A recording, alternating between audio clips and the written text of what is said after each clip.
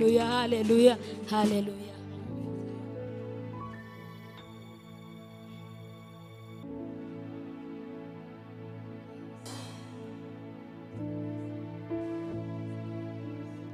Mwami tuguhaye icyubahiro, reka wemere imitima yacu, utwemerere mwami umugenga w'ibihema hinjahirawe data, reka mwami tukore bikwinyagura ku ngoma kandi tuhakure mwami ibikwiye. ninjiye ahera hawe.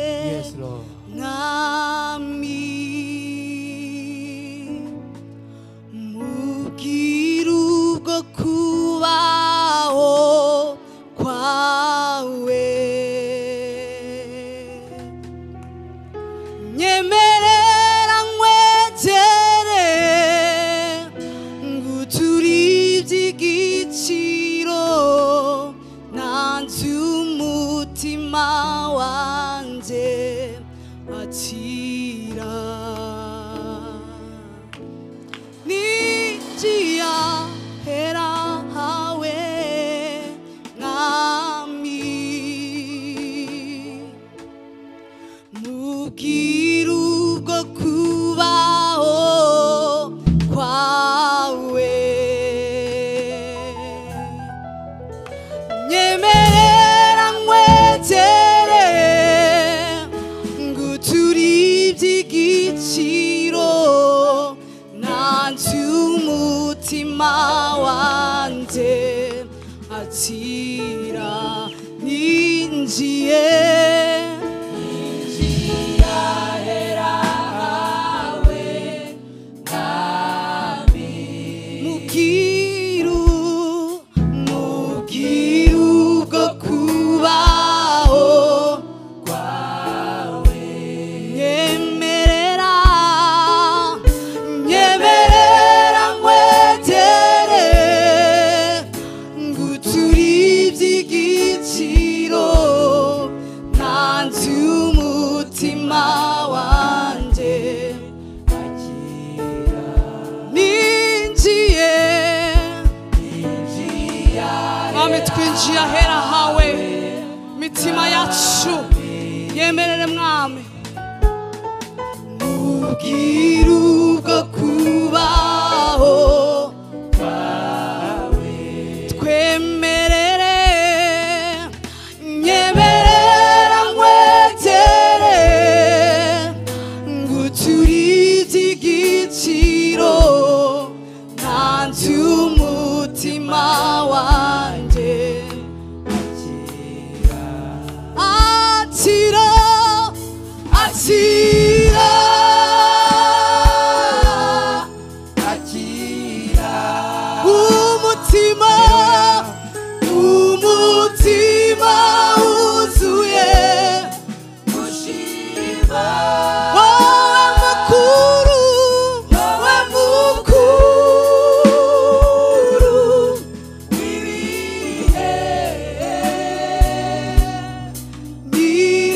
n'icyubahiro cyose atira.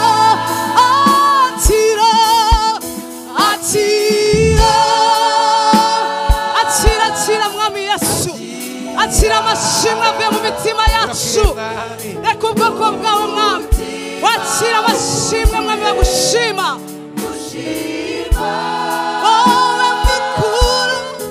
wowe mukuru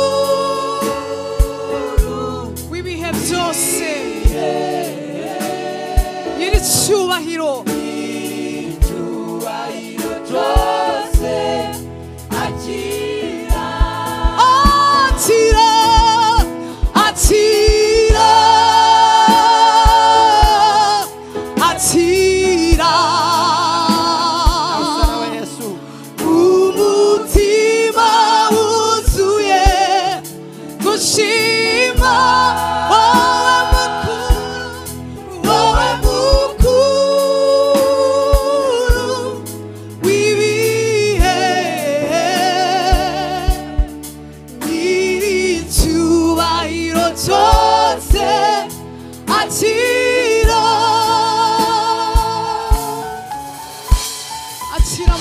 ishimwe mwami akira ibitambo by'amashimwe tuguhaye icyubahiro mwami Yesu avuze ko namwe muzagisangira mwami wakire Yesu wakire amashimwe yacu nawe ku ngoma akubere mu mpamvu mwaneza mwami ego Yesu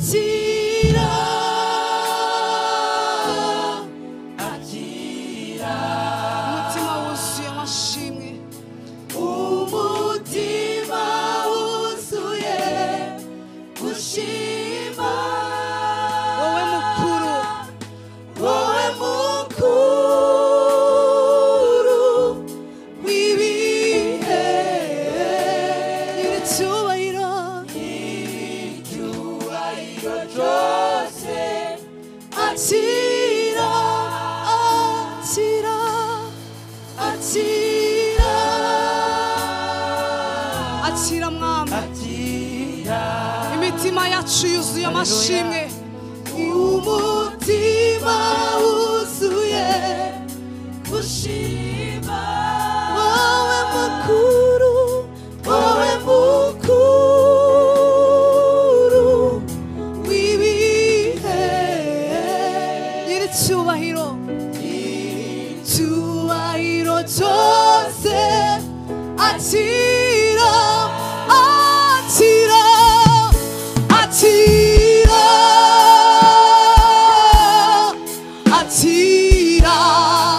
umutima wuzuye gushima wowe mukuru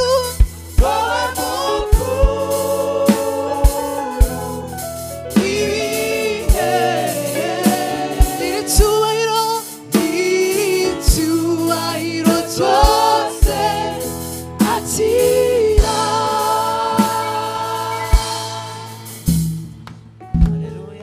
icyubahiro ni icyawe mwami Yesu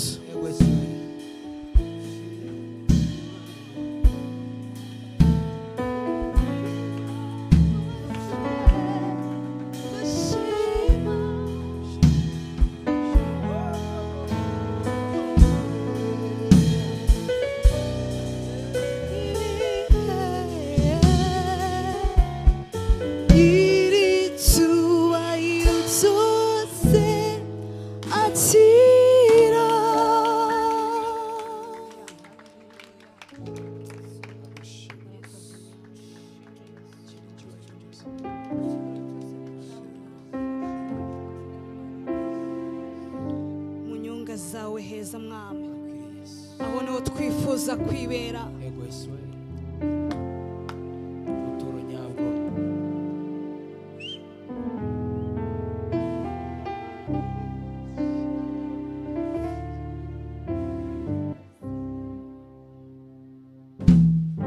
mu nyunga zawe heza aho niho wangeneye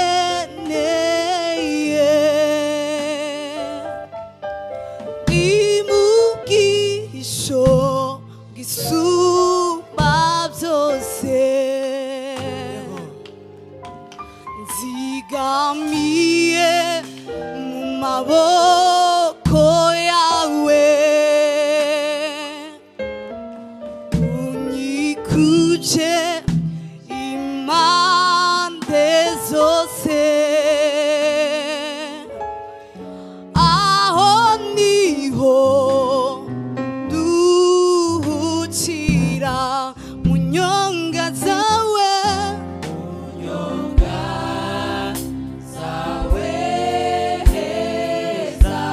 aho niho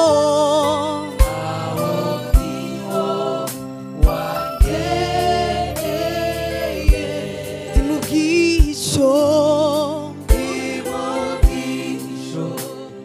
isumba byose mu nyonga zawe mu nyonga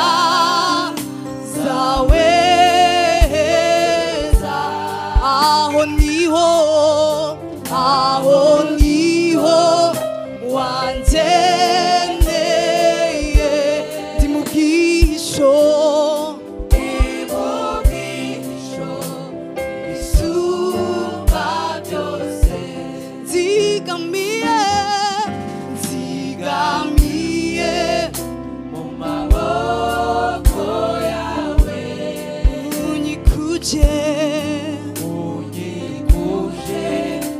impande zose aho niho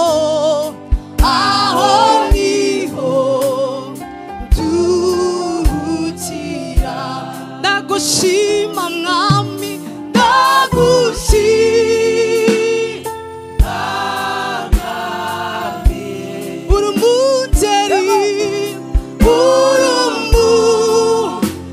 urumuzeri wanjye uri inshuti nziza uri inshuti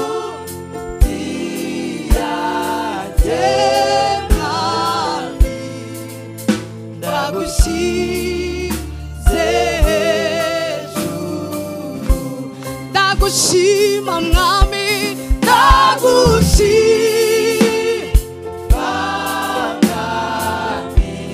urumuzeri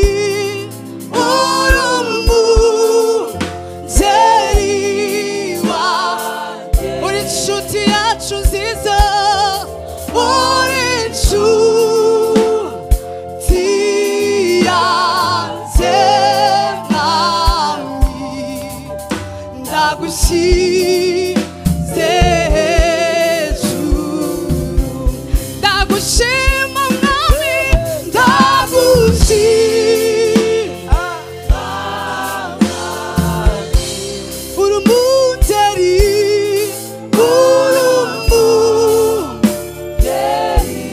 mwami yesu uri inshuti nziza niwo utajya udutererana mwami yesu tuguhaye icyubahiro isasa tuguhaye icyubahiro mwami yesu niwo utumenyera ko bwije mwami yesu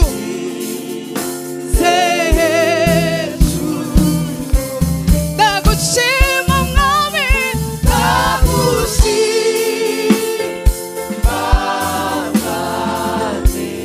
urumuzeri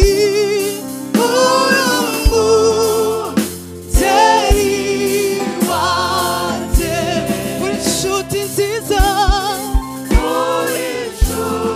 uri inshuti yacu mwami yesu uri umubyeyi wacu mwami tugushyize hejuru imitima yacu igushyize hejuru mwami yesu ndagushima mwami mwami turagushima uri umwungeri mwiza mwami uri umwungeri wacu uri inshuti nziza itajya idutererana uri inshuti yanjye mwami tugushyize hejuru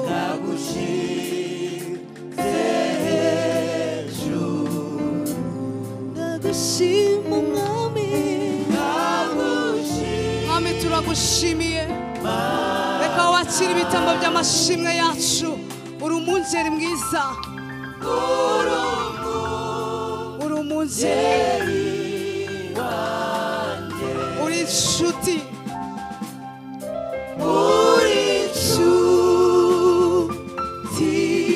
yanjye mwami tugushyize hejuru ndagushyize hejuru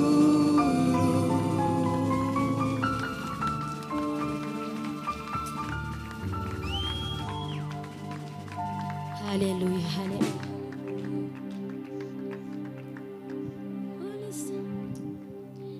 Ulisema naposhindwa nikuite, hivi leo nakuita nisikie, usiende mbali nami, usiniache peke yangu, Mungu wangu uniongoze. Ulisema napo naposhindwa nikuite. Hivi leo nakuita nisikie. Usiende mbali nami, usiniache peke yangu. Mungu wangu uniongoze.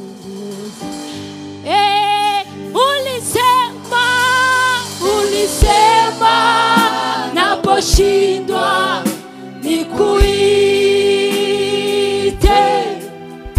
Hivi leo nakuita nisikie. Usiende mbali nami, we Mungu we, usiniache peke yangu. Mungu wangu, Mungu wangu we, niongoze. Ulisema naposhindwa nikuite. Hivi leo nakuita nisikie. Usiende mbali nami, usiniache peke yangu.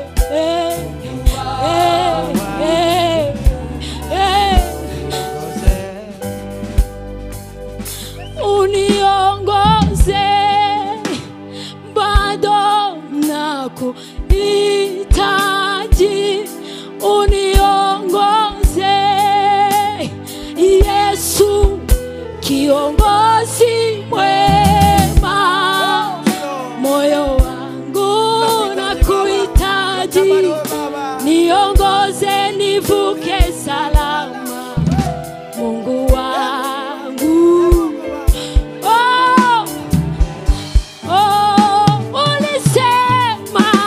ulisema naposhindwa nikuite. Hivi leo nakuita nisikie. Usiende mbali nami, usiniache peke yangu. Mungu wangu, Mungu wangu.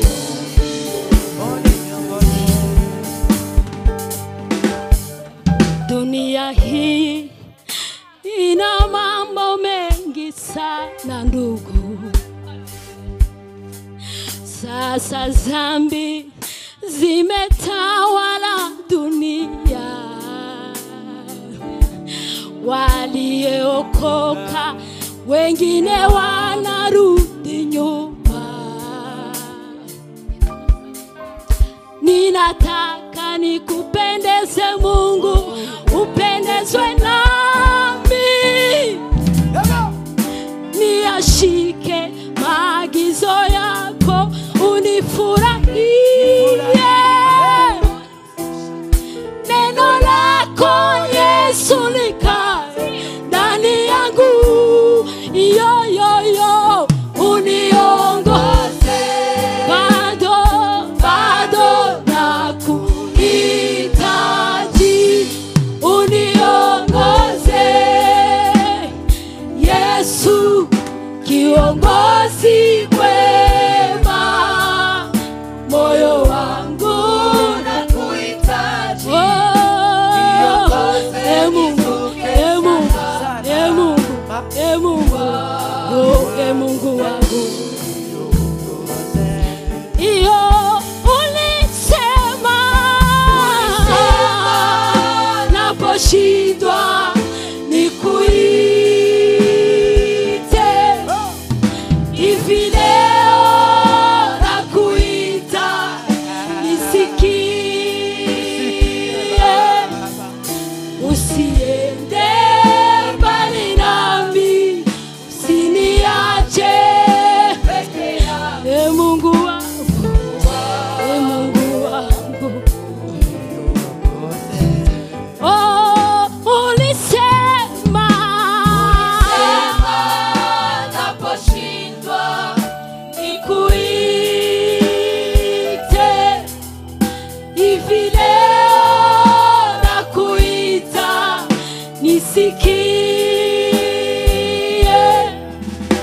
usiende mbali nami, usiniache peke yangu. e Mungu wangu, e Mungu wangu.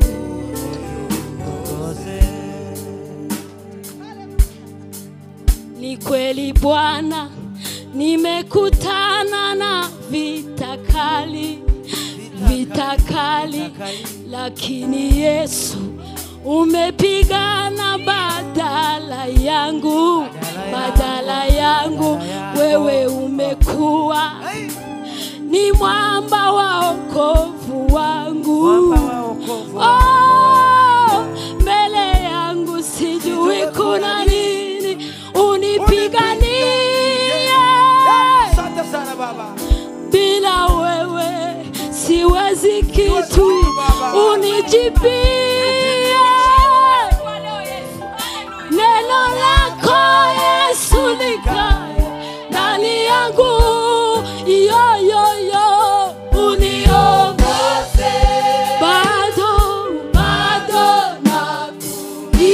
nakuhitaji, uniongoze. Yesu kiongozi mwema, moyo wangu nakuhitaji, niongoze nivuke salama.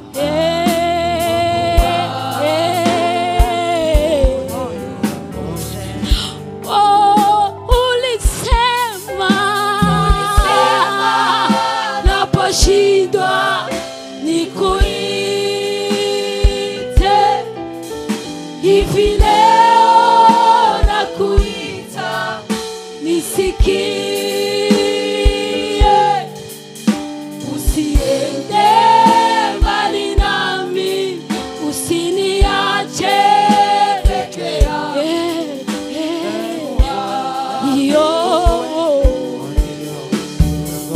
Atugene nitorero. Ulisema naposhindwa nikuite, hivi leo nakuita, nisikie. Siende mbali nami, siniache. Mungu wangu we. Tukongere nitorero. Ulisema naposhindwa nikuite, hivi leo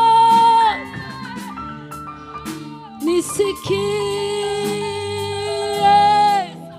Usiende mbali nami, usiniache peke.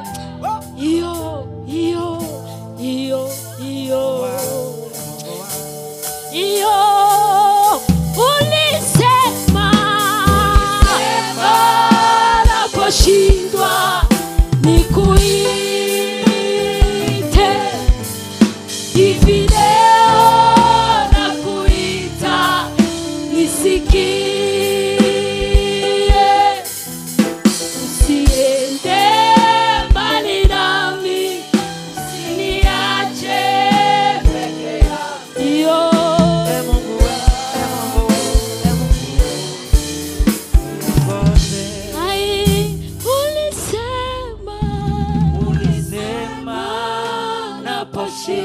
Waravuze ngo ninanirwa nzaguhamagara,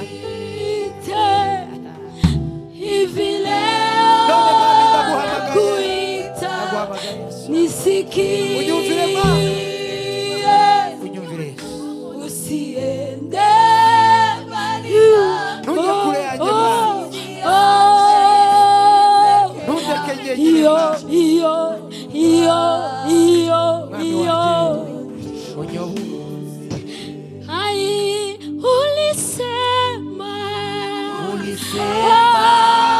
naposhindwa nikuite, hivi leo nakuita, nisikie. Oh,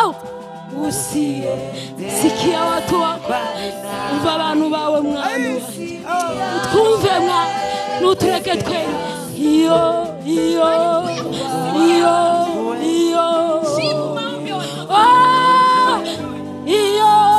ulisema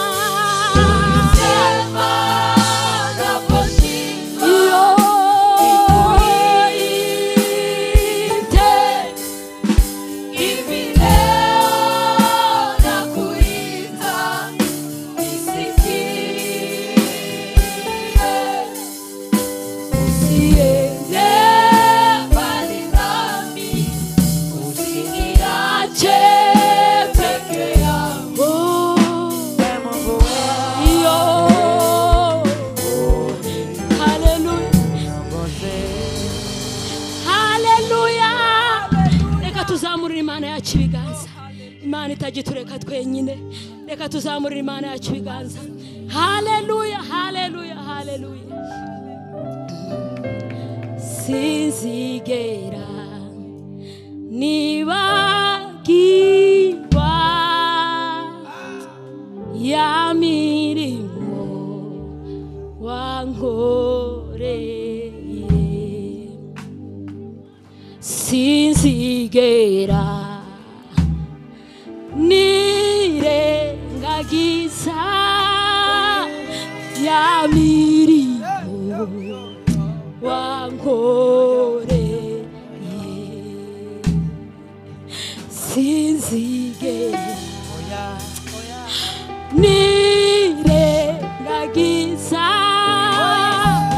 ya mirimo wankoreye, wanyujuje idiri mu mutima z'amashi, sinzigera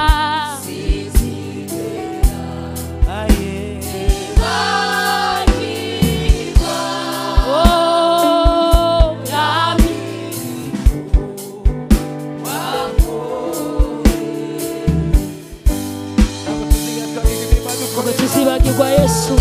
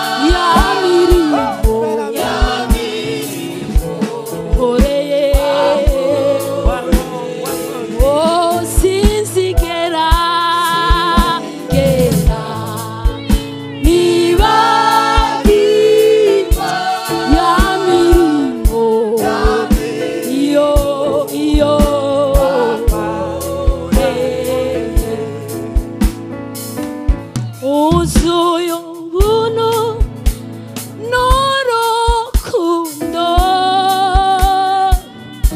ikiganza cyawe gihora ari cyiza. Iyo nyobye ungaruzi neza, ukambwira ijambo riruhura umutima, uzuye ubuntu n'urukundo, ikiganza cyawe gihora ari cyiza. Iyo nyobye ungaruzi neza, ukambwira ijambo riruhura umutima, sinzigera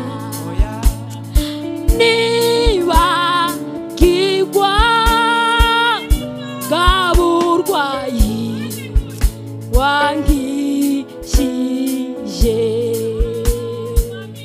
sinzigera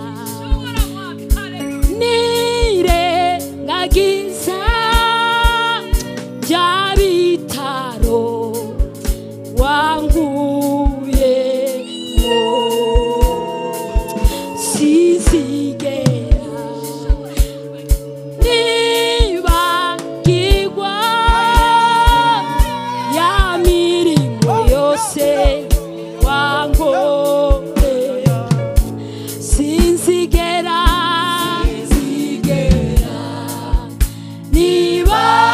nibagirwa ya mirimo wankoreye, sinzigera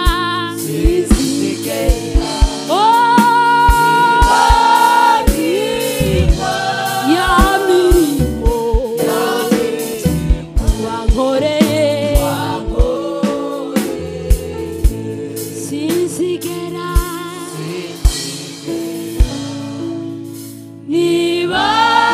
nibagirwa ya mirimo wankoreye.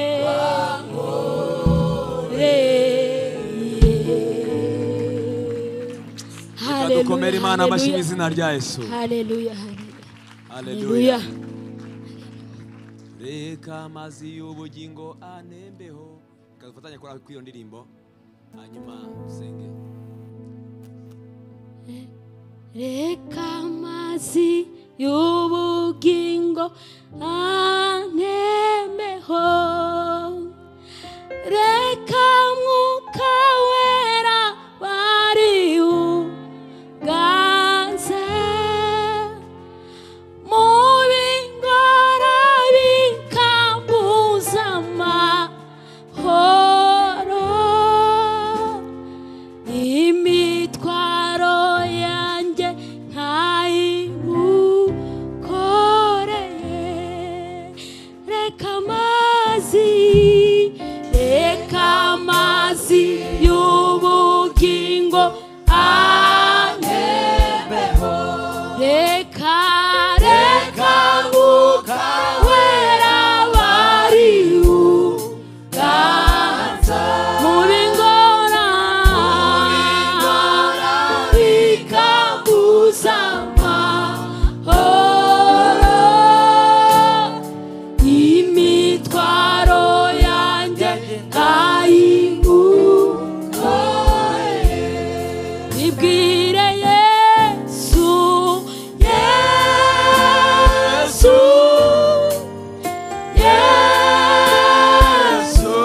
Yesu, Yesu, Yesu. oh, bibwire Yesu, Yesu. Yesu,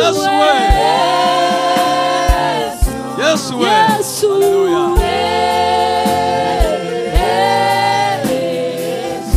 oh, bibwire Data, Data.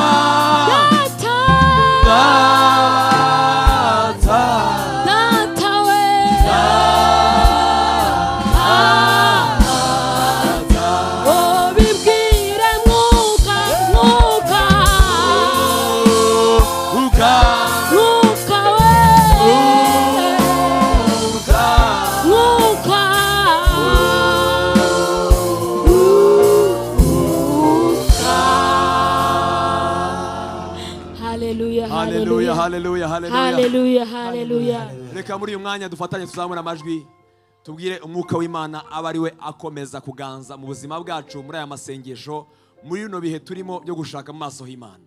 Hallelujah. Amazi y'ubugingo atembe mu buzima bwawe.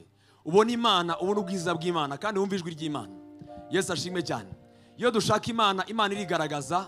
Iyo dushaka Imana, Imana iravuga. Iyo dushaka Imana, Imana ibana natwe. Reka muri kano kanya ubwire Mwuka Wera ngwino uganze imitekerereze yanjye, uze uganze mu ntambara zanjye, uze uganze mu bibazo byanjye, uze uganze mu byo ncamo byose, uganze. Reka amazi y'ubugingo atembe muri twebwe, atembe mu iteraniro, atembe muri twebwe, atembe mu buzima bwacu mu izina rikomeye rya Yesu Kristo. Reka dufatanye muri kano kanya, zamura ijwi rya muri kano kanya mu izina rikomeye rya Yesu. Data, muri kano kanya tuzamuye amajwi yacu Mwami, twongeye kandi gusenga dusaba Mwami Imana ikomeye kubaho ku Mwuka w'Imana kugira ngo kubane natwe kudushoboze mu izina rya Yesu Kristo, kutuganze. Twebwe ubwacu ntabwo twabishobora, twebwe ubwacu ntabwo twagerayo, twebwe ubwacu ntabwo twasoza, twebwe ubwacu Uwiteka Mana ikomeye ntacyo twakwimarira, ariko hamwe n'Umwuka Wera aradushoza, abana natwe akadushyigikira. Niyo mpamvu tumuhamagaye kugira ngo Mwami abe ari uzuganze, abe ari uzaganze, aze aganze muri twe, aze aganze mu mitima, aze aganze mu bitekerezo, aze aganze mu buzima bwacu, aze aganze mu ngendo zacu, aganze mu byacu Mwami. Muri urugendo rw'iminsi 40 Mwuka Wera aganze ubuzima bwawe. Nawe udashoboye agushoboze, nawe udafite ubushobozi bwo kuyakora agushoboze mu izina rikomeye rya Yesu Kristo. Mwuka Wera ambika imbaraga, ambika imbaraga ubuzima bwacu, ambika imbaraga ubuzima bwacu, ambika imbaraga ubuzima bwacu. Bana natwe Mwuka Wera, dushyigikire Mwuka Wera, dukomeze Mwuka Wera mu izina rikomeye rya Yesu. Uganze mu masengesho, uganze mu masengesho, uganze mu minsi 40 mu izina rikomeye rya Yesu Kristo. Wabanye n'Umwami wacu Yesu Kristo ubwo yarafashe igihe cyo kuba mu butayu agiye gusenga iminsi 40, wabanye nawe. Reka natwe ubane natwe muri uru rugendo Mwami rw'iminsi 40 yo gushaka amaso hawe, ushoboze ubwoko bwawe Mwami mu izina rikomeye rya Yesu Kristo kugeza ku musozo Mwami. Reka amazi y'ubugingo atembe muri twe, reka imbaraga z'Imana zigaragare muri twe, reka impano z'Imana zizuke muri twe, reka ubushake bw'Imana bukoreke mu buzima bwacu mu izina rikomeye rya Yesu Kristo. Kubw'imbaraga z'Umwuka Wera Mwami, twongere tubone ubwiza bwawe Mwami, twongere tubone gukora kwawe Mwami, wongere utuganirize Mwami, wongere utuvugurure Jehova, wongere Mwami uduhembure mu izina rya Yesu. Kubw'imbaraga z'Umwuka Wera imitekerereze yacu ihembuke, n'amasengesho yacu ahembuke, igicano cy'Imana muri twe gihembuke mu izina rya Yesu Kristo. Uganze muri byose Mwuka Wera, uganze muri byose Mwuka Wera, uganze kandi uganze muri aya materaniro ya saa sita, wigaragaze Mwuka Wera. Haleluya. Mu byifuzo dusengera by'uyu munsi tugiye gusengera itsinda ry'abagabo, abagabo bose bo mu murimo w'ijambo ry'ukuri ku isi yose. Imana iduha abagabo batinya Imana kandi b'abasenzi, bazahora bashaka Imana kandi bagasobanukirwa umwanya wabo nk'abami n'abatambyi mu ngo zabo, bagahagarara muri uwo mwanya kandi bakiranutse. Haleluya. Tuzamura amajwi yacu dusengera abagabo, Imana ikomeze kubahindura umutwe, inshingano zabo bazikore neza mu izina rikomeye rya Yesu Kristo. Imana ibakoreshe mu buryo budasanzwe kandi baba abantu bagiye kubaka ingo zabo zikomere, ubwami bw'Imana we mu ngo zabo, imbaraga z'Imana bahagare nk'abatambyi n'abami. Data, mu izina rya Yesu Kristo tuzamura Mwami ikomeye abagabo ku isi yose Mwami, Uwiteka Imana ikomeye bahagaze muri uyu murimo w'ijambo ry'ukuri. Bana nabo Mwami wanjye, Mana yanjye, ubarinde ikibakubita cyose, ubarinde icyabavana mu nshingano, ubarinde icyabatuma Mwami ikomeye bataba Mwami, bataba abagabo bakwiriye mu ngo zabo mu izina rikomeye rya Yesu. Reka basobanukirwe inshingano zabo, reka basobanukirwe Uwiteka bari bo, reka basobanukirwe umwanya bahagazemo, reka basobanukirwe Mwami ikomeye agaciro kabo mu muryango Mwami Imana ikomeye mu ngo zabo. Ba Data Wera mu izina rikomeye rya Yesu Kristo ubakomeze Mwami, bahinduke abinginzi, bahinduke abasenzi, bingingire ingo zabo Mwami Imana ikomeye, kandi bahore bagushaka amanywa na nijoro, bahore bakwinginga mu izina rya Yesu Kristo. Uwiteka we basobanukirwe, Uwiteka umwanya wabo Mwami, bamenye ko ari abami n'abatambyi mu miryango yabo mu izina rikomeye rya Yesu Kristo. Bazana impinduka aho batuye, bazana impinduka aho bakorera, bazana impinduka mu miryango yabo mu izina rikomeye rya Yesu. Mana bakoreshe mu murimo bakoreshe mu gihugu bakoreshe aho bagenda bakoreshe mu izina rikomeye rya Yesu Kristo. Amaboko barambukiye kugira ngo abarwanye mwami, reka yose avunagurike mu izina rikomeye rya Yesu. Ababuza mwami Imana ikomeye gukora inshingano zabo uko bikwiriye Jehova, reka iyo migambi y'umwanzi ku buzima bwabo yose burizwemo mu izina rya Yesu Kristo. Bongere kandi basubirane agaciro wabahaye mwami Imana ikomeye ko kwitwa abatware mu izina rikomeye rya Yesu Kristo. Reka batwarane mwami ingo zabo ubwenge bw'Imana mu izina rikomeye rya Yesu. Reka binyuze gusenga mwami uhembure ingo z'abagabo, uhembure ingo zabo, uhembure mwami Imana ikomeye mu izina rikomeye rya Yesu. Haleluya. Tujye gusengera Tanzania, igihugu cya Tanzania ndetse n'umuryango wa Authentic World Ministries muri Tanzania, kugira ngo Imana ibakomeze mu kwizera kandi yuzuze imitima yabo ya buri mukristo muri bo urukundo rwa bene se, bakundane ndetse n'umurimo w'Imana, bakunda Imana, bakunda umurimo w'Imana ndetse bakundana ubwabo. Reka dusengere igihugu cya Tanzania mu izina rya Yesu ndetse n'umurimo w'ijambo ry'ukuri muri cya gihugu. Data nyiri cyubahiro Mana nkuru, twongeye kuzamura mwamana ikomeye Tanzania Mana. Ni igihugu data miza Mana ikomeye, data wera duturanye, turasenga kugira ngo mwami gikomeze kugaragaramo imbaraga zawe mu izina rikomeye rya Yesu. Turasenga kugira ngo ububyutse bukigaragaremo, reka umuyaga w'impinduka uwe muri cya gihugu mu izina rikomeye rya Yesu Kristo. Mana ibitakunezeza muri cya gihugu muri Tanzania, Uwiteka we bikurweho mu izina rya Yesu. Rambura ikiganza cyawe Mana, ukore kuri Tanzania Mana, ukore ku buyobozi bw'abatanzania Mana, ukore ku batanzania bose Mana, ukore mu izina rya Yesu Kristo. Mana umugambi wawe usore, Mana umugambi wawe usore, Mana ibyo uvuga kuri cya gihugu mwami bibeho mu izina rikomeye rya Yesu Kristo. Ariko ibyo abanzi bavuga, ibyo bakora, ibyo bubaka byose turabisenya mu izina rikomeye rya Yesu. Reka umurimo wawe ubakike mwami, Uwiteka Mana ikomeye, binyuze mwami muri ministeri ya mwami mu murimo w'ijambo ry'ukuri mu izina rya Yesu Kristo. Reka usoze imigambi yawe, reka usoze ubushake bwawe mu izina rya Yesu Kristo. Abakristo bose mwami abahagaze mwami ikomeye umurimo w'ijambo ry'ukuri mwami muri cya gihugu, reka ukomeze kubakoresha mu izina rya Yesu Kristo. Ubuze urukundo bakundane kandi bakomeze gukunda umurimo wawe mwami mu izina rikomeye rya Yesu Kristo. Ubarinde gucika intege, ubarinde mwami ikomeye kwanamuka, ahubwo bakomeze mwami kugira ibyiringiro muri wowe. Kandi data nyiringabo mwami bategereza ubwiza bwawe igihe uzaboneka mwami wanje. Reka tugushimire tugukomera amashyi. Urakoze Jehova mu izina rikomeye rya Yesu. Oh haleluya, amen. Buri gihe twajya duhora dusengera igihugu cyacu, amen, haleluya. Wongere ugisengere, wongere ugikunde, wongere kandi ukifurize ibyiza, ugihanurire mu izina rya Yesu. Data dufatanyije n'ubwoko bwawe twongeye kuzamura igihugu cyacu waduhaye mwami cy'u Rwanda, turakizamura mwami ikomeye imbere y'amaso yawe Mana. Igihugu gifite amasezerano akomeye mwami Imana ikomeye, ariko umwanzi aragihagurukira akakirwanya, ariko ntabwo yagishobora kuko uri kumwe mwami n'abanyarwanda, kandi data mwiza ugifitemo ubuturo. Niyo mpamvu usenze kugira ngo mwami Imana ikomeye ukomeze kwigarura imitima y'abanyarwanda bose, wigarura imitima yose mwami b'iki gihugu, wigarure mwami ikomeye data mwiza mwami intara zose z'iki gihugu Mana uzituremo, Mana uzikoreremo.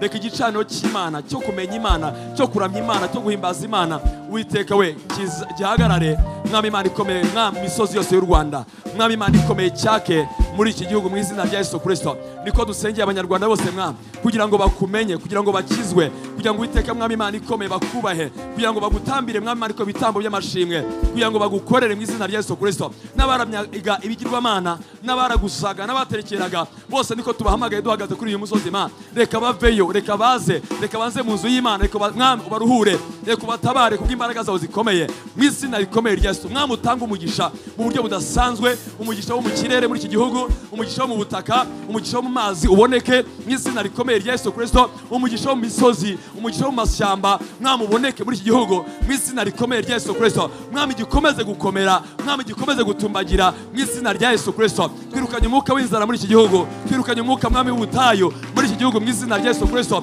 Ibyorezo byose mwami tubivanye muri iki gihugu, reka Uwiteka we utubere inkike mu gihugu cy'u Rwanda, utubere inkike mu gihugu cy'u Rwanda, utubere uburinzi bukomeye mu gihugu cy'u Rwanda mu izina rikomeye rya Yesu Kristo. Ndasenze kugira ngo mwami Imana ukomeze gutegeka mwami kandi utegekere mu banyarwanda. Turabigushimiye byose tugukomera amashyi. Haleluya, amen. Yesu abaho umugisha cyane kandi mwumve mikaze mu nzu y'Imana, amen. Turacyakomeje amasengesho y'iminsi 40. Uyu munsi ni umunsi wa gatanu mu minsi 40 turi imbere y'Imana. ushobora ko wenda aya makuru bwa mbere yumvise ushobora kwifatanya natwe, ni karibu tujyane mu masengesho kandi uzabona uko kwiza kw'Imana ku buzima bwawe. Haleluya. Nimugoroba hari amateraniro nk'ibisanzwe, hari igicaniro nijoro abantu bararamo kuva saa 3 kugeza saa 11 za mu gitondo, niba ture saa 11 nk'ibisanzwe kugeza saa 1 na saa 3 hano kugera gutya muri izi gahunda turimo. Yesu ashimwe cyane. Haleluya. Rero Yesu abaho umugisha kandi mukomeze kugubwa neza mu izina rya Yesu. Reka duturire Imana ibya 10 n'amaturo, hanyuma tuyihimbarishe ibyo yaduhaye kandi nayo izatugomororera imigisha mu izina rya Yesu. Reka dushime Imana. Dufite ibiseke hano tuza guturiramo, kuba yafite cash, hanyuma n'abandi bafite kuri telefone zabo. Kode ni 03 70 80 03 70 80. Duturire Imana. Reka dushime Imana. Data turagushimira cyane kubw'amaturo n'ibya 10 tuzanye mu nzu yawe Mana. Reka ubyakire, ubyeze, ubihumanure kandi Mwami bikora umurimo mwiza mu bwami bwawe. Turabigushimiye kandi uhe umugisha buri wese mwamana ikomeye ugiye guturira mu izina rikomeye rya Yesu. Amen. Ni kari wazafu.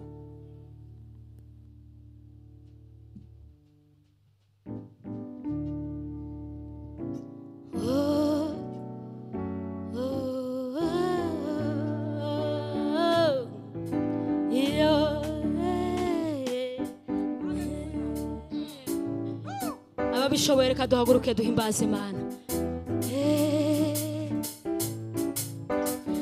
Uhoraho ni wowe Mana, ni wowe byose bihanze amaso. Uhoraho ni wowe Mana, ni wowe byose bihanze amaso. Watubereye ibyiringiro, watubereye ibyiringiro, watubereye ibyiringiro, watubereye ibyiringiro. Uhoraho, uhoraho ni wowe Mana, ni wowe, ni wowe azama. Uhoraho ni wowe byose watubereye, watubereye ibyiringiro, watubereye,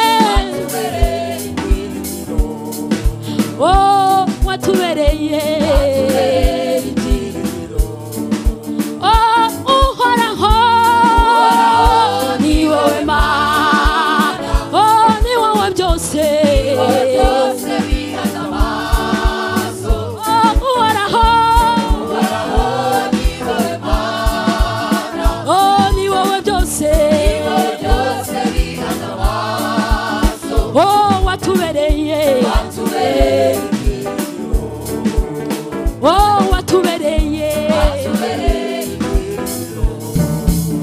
watubereye, watubereye,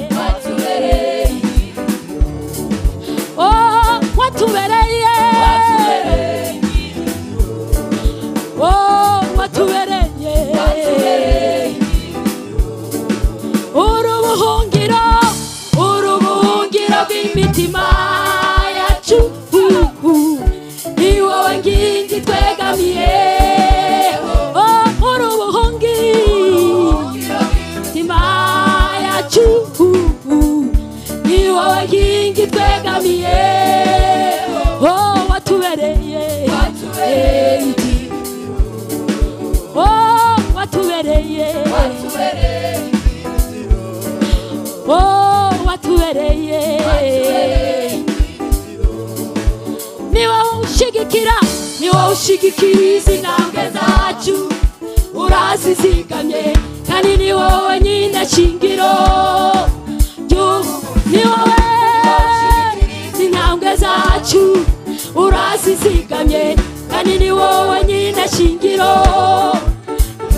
Ni wowe ushigikira izi ntambwe zacu, uransizigamye kandi ni wowe nyine shingiro wo wo wo wo wo wo wo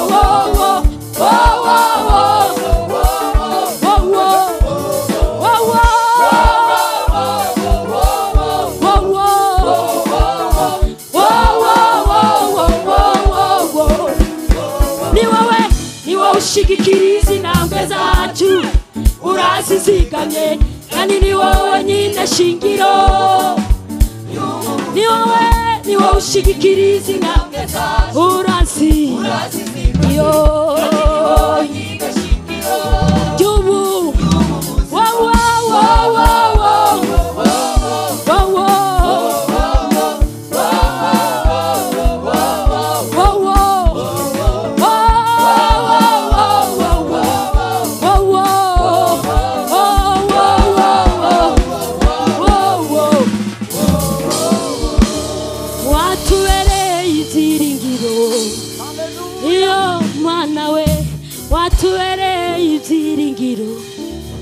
Chagiye bikomeye watubereye ibyiringiro tubona nanzira watubereye ibyiringiro iyo watubereye iyo watubereye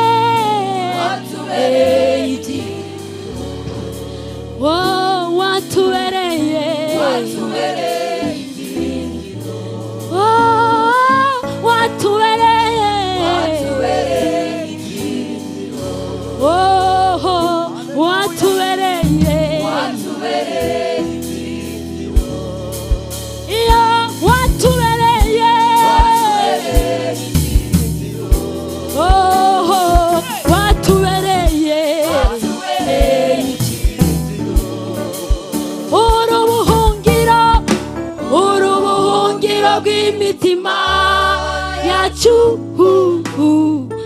ni wowe nkingi twegamiye urubuhungiro bw'imitima yacu ni wowe nkingi twegamiye watubereye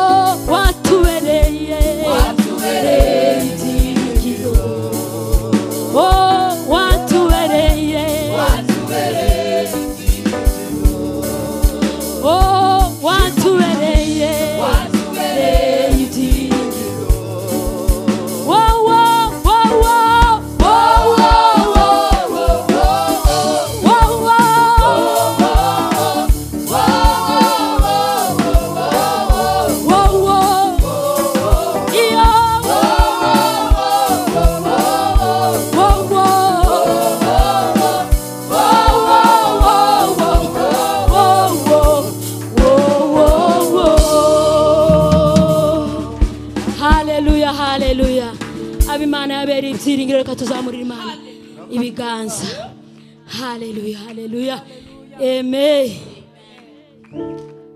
haleluya haleluya Yesu ashimwe amen Yesu nashimwe amen Imana ni ibyiringiro byawe Our God is your hope.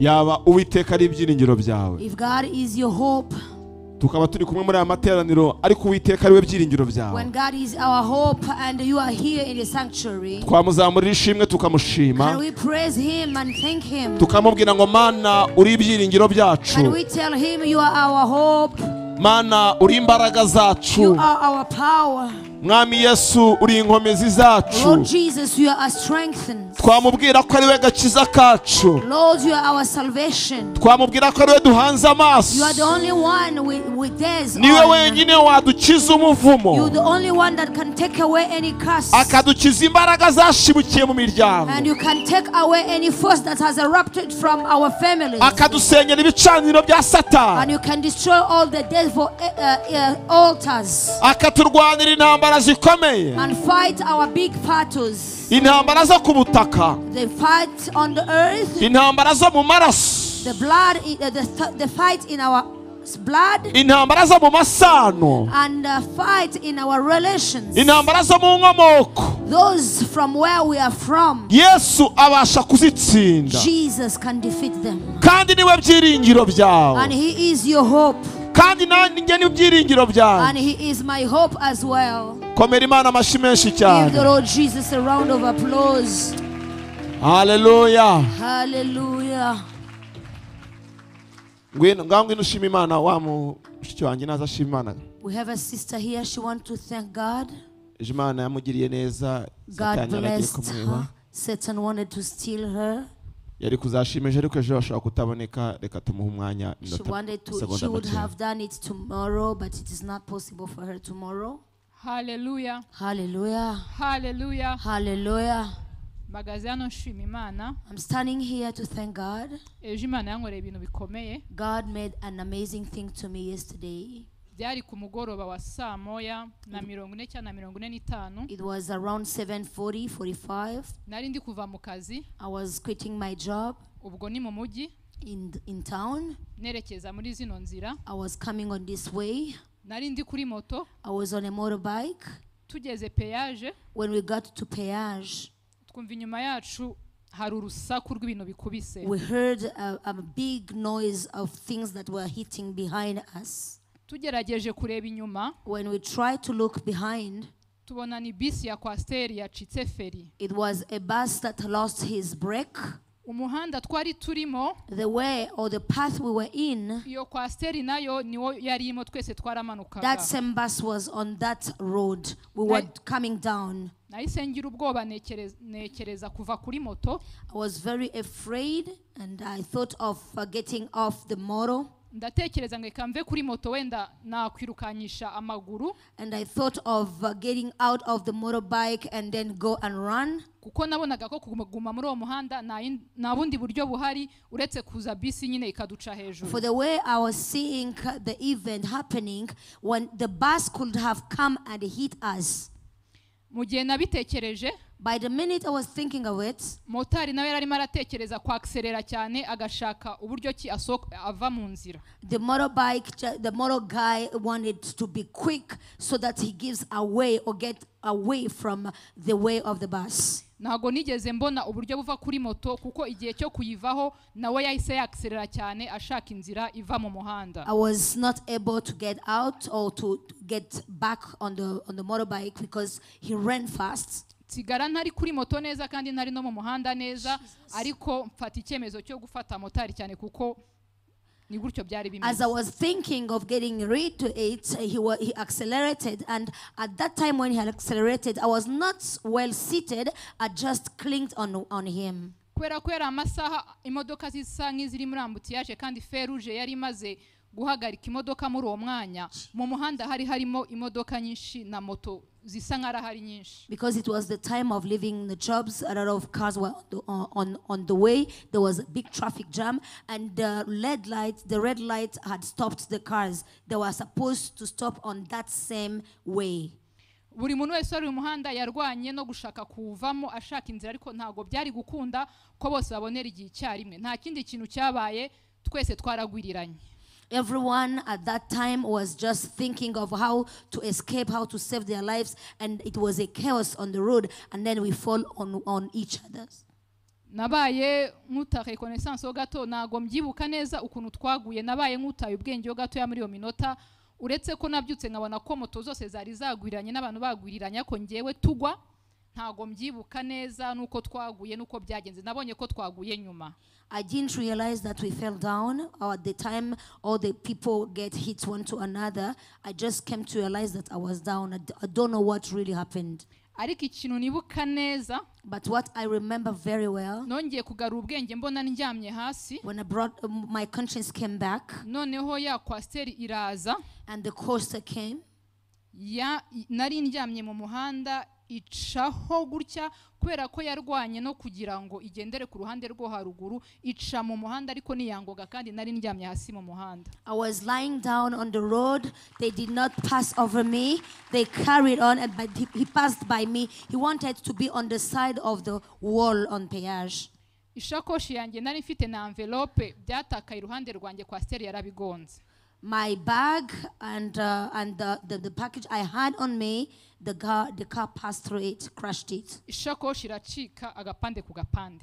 And then the bag was crushed totally. Ikindi gitangaza nabonye Imana yankoreyemo gikomeye. Another miracle I saw God doing for me.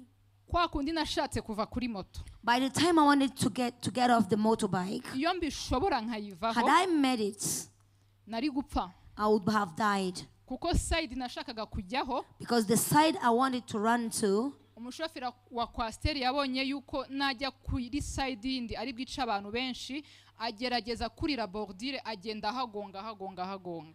The side I wanted to run for is the same side the driver used when he wanted to brake or maybe to diminish all the risks and not kill a lot of people. He just went on the side I wanted to run. If I done that, I would have died.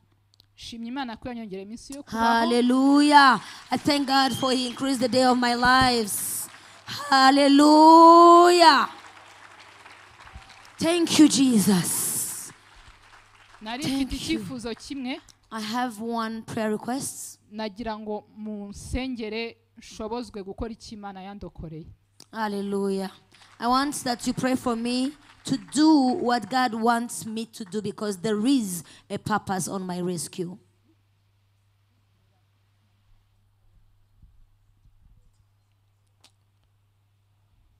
Hallelujah. Hallelujah. Ngo isakoshi yabaye ite? Ubushwambagara.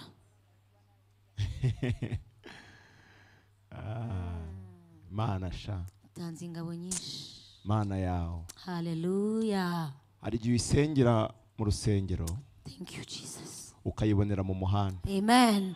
There's a time when you pray unto the Lord when you're here, but you only see your God when you're on the road. Hari igihe isengera hangaha. There are time you pray unto the Lord when you're here, ukayibonera mu rugo. And you see Him in your house. Ukayibonera mu bana. And you see Him in your children. Ukayibonera mu bakozi. And you see Him in your servants. Ukayibonera mu kazi. And you see Him in your work.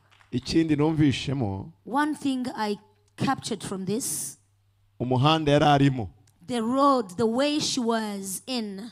Igice cy'umuhanda yari arimo. The part of the road she was in. Nicyo kwasteri yari irimo. Is the same side the coaster was in. Reka mbihindure. Let me just try to igice cy'umuhanda yari arimo. The part she was in. Nicyo Satani yari arimo. Is the same Satan was in. Kugira ngo bitazatambuka inapersi, Imana itanga image yuko yagombaga kuba ari ishyira ku isakoshi. True. For it to not be despised, instead of you to die and to be crushed the same as the bag was, He made it to see the bag. Kugira ngo nujya ureba isakoshi umenye ko ariko ari kuba umeze. So that when you look at the handbag, you just say, this was me to be there. Ariko ngiro zamure Yesu cyane. Hallelujah. Uburinzi bw'Imana ku buzima bwawe. The protection of the living God over your life. Uburinzi bw'Imana ku buzima bwawe. The protection of the Lord over your life. Mbabwire. Let me tell you. ubundi iyi ni nka sample Imana iba yazanye. This is a sample that the Lord brought to us in this lunch hour. Sample yo kuri tere nyine. A sample from the fields. Kuko aha tumeze nk'abari muri class. For we are like people who are in their Tuba dukeneye classrooms. imfashanyigisho. And we need didactics materials. Rero Imana iravuga ngo ibyo uri kuvuga reka nguhe ka sample. Then the Lord is saying that let me just show you how I protect.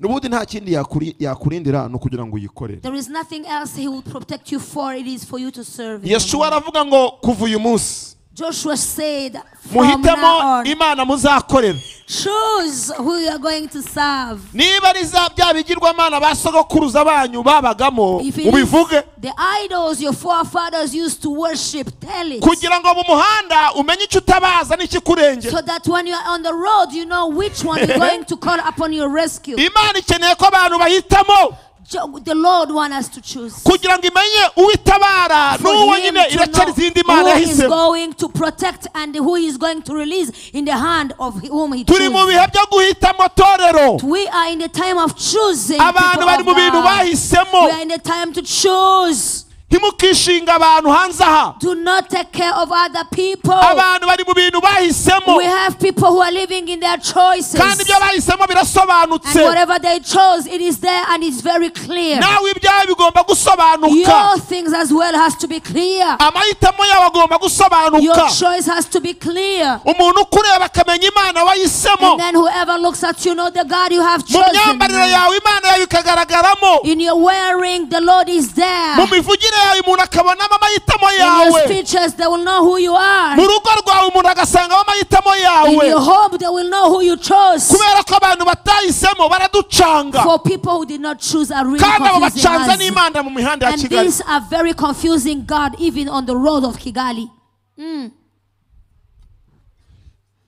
Nubundi yagutabaye ntasenze. This God, He rescued you. I did not pray.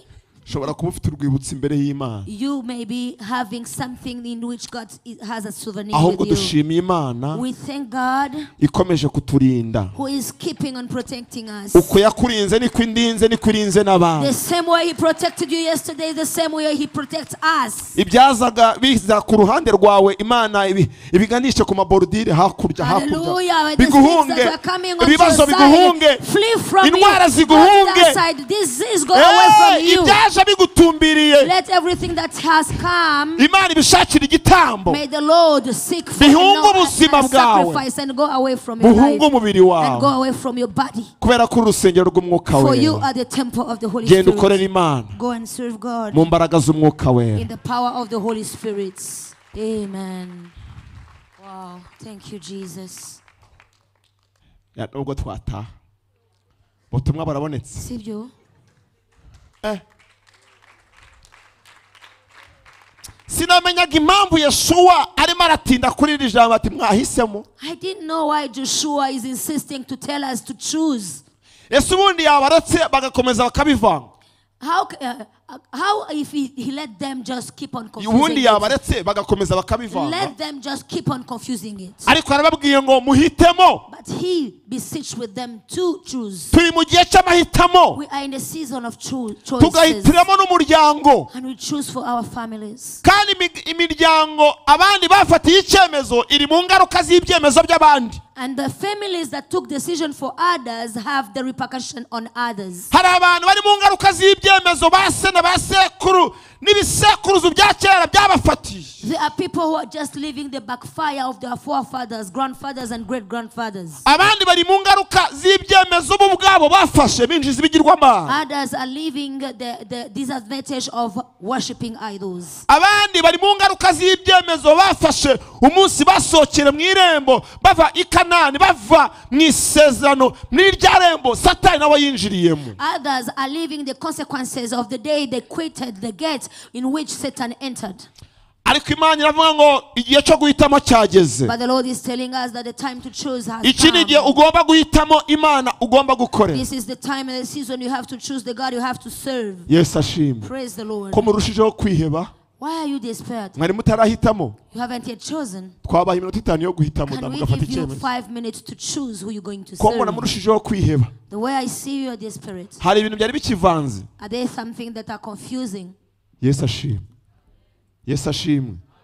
Yesu ashimwe. Praise the Lord. Yesu nashimwe. Praise the Lord. Yesu nashimwe. Turi mu iteraniro ryatambutse mwishimwe ra. Are we in muri a amateraniro hari umuntu Imana yarakoyemo. Is there someone who has been none ko mugiye rescued? mukiriyo kandi Imana yatanze ibyishimo. Now how are you starting to be mourning when the Lord has given ko joy? mwifatanyije na yasakoshi bigenze bite? How are you going together with the scrambled mwifatanye n'abazima n'ab'Imana yarokoye? Gather with the people the Lord has saved. muve mu gahinda k'amasakoshi. Do not think about the bag that has been scratched. hari umuntu uvuze ati kandi harimo inote sha. Yo. There's someone who is thinking about the things that were in the bag.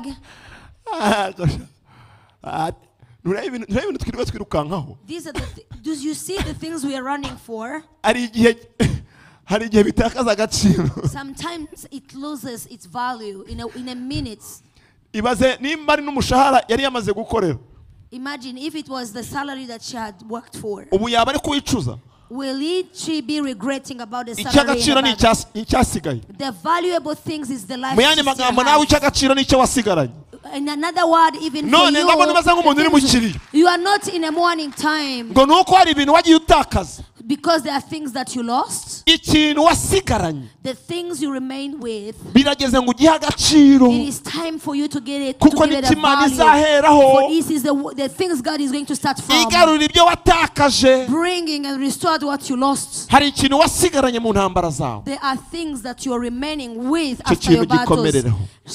Keep it. If it is God, keep him. If it is faith, keep it. If it is your altar, keep it. But I know what I am remaining with is the great value. Now I know that the things that has been heated by the coaster is what God gave away. For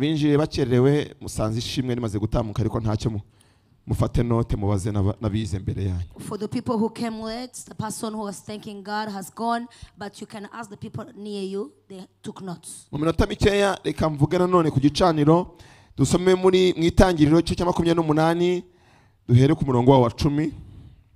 going to read in Genesis 28 verse 10.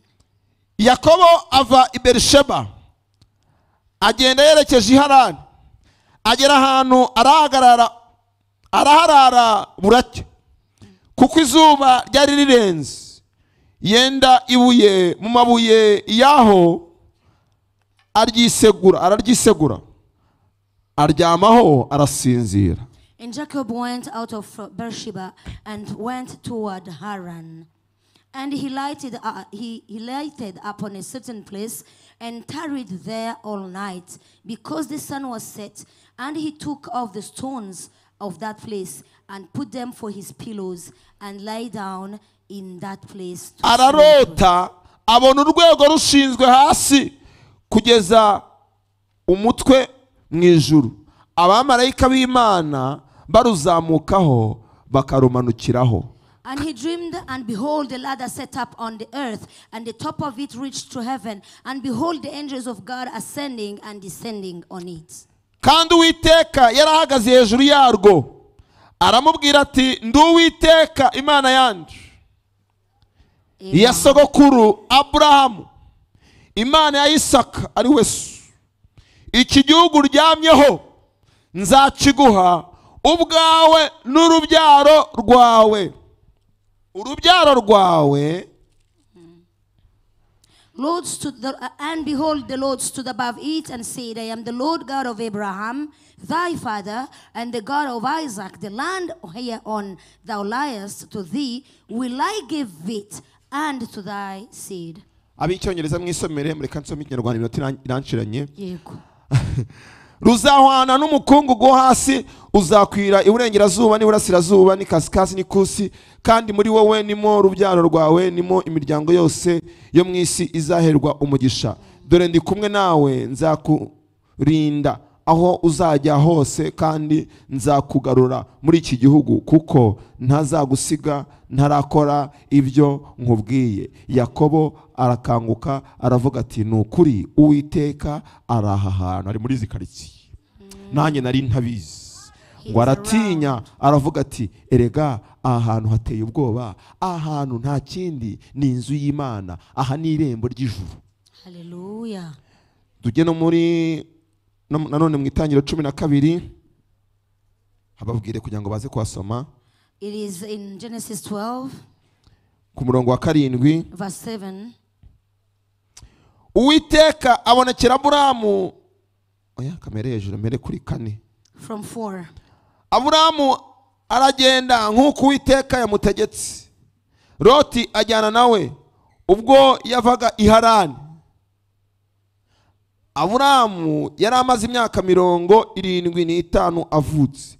Aburamu ajyana Sarayi umugore we na Loti umuhungu wabo n'ubutunzi bwose bari batunze n'abantu baronkeye i Harani, bavanwayo no kujya mu gihugu cy'i Kanani.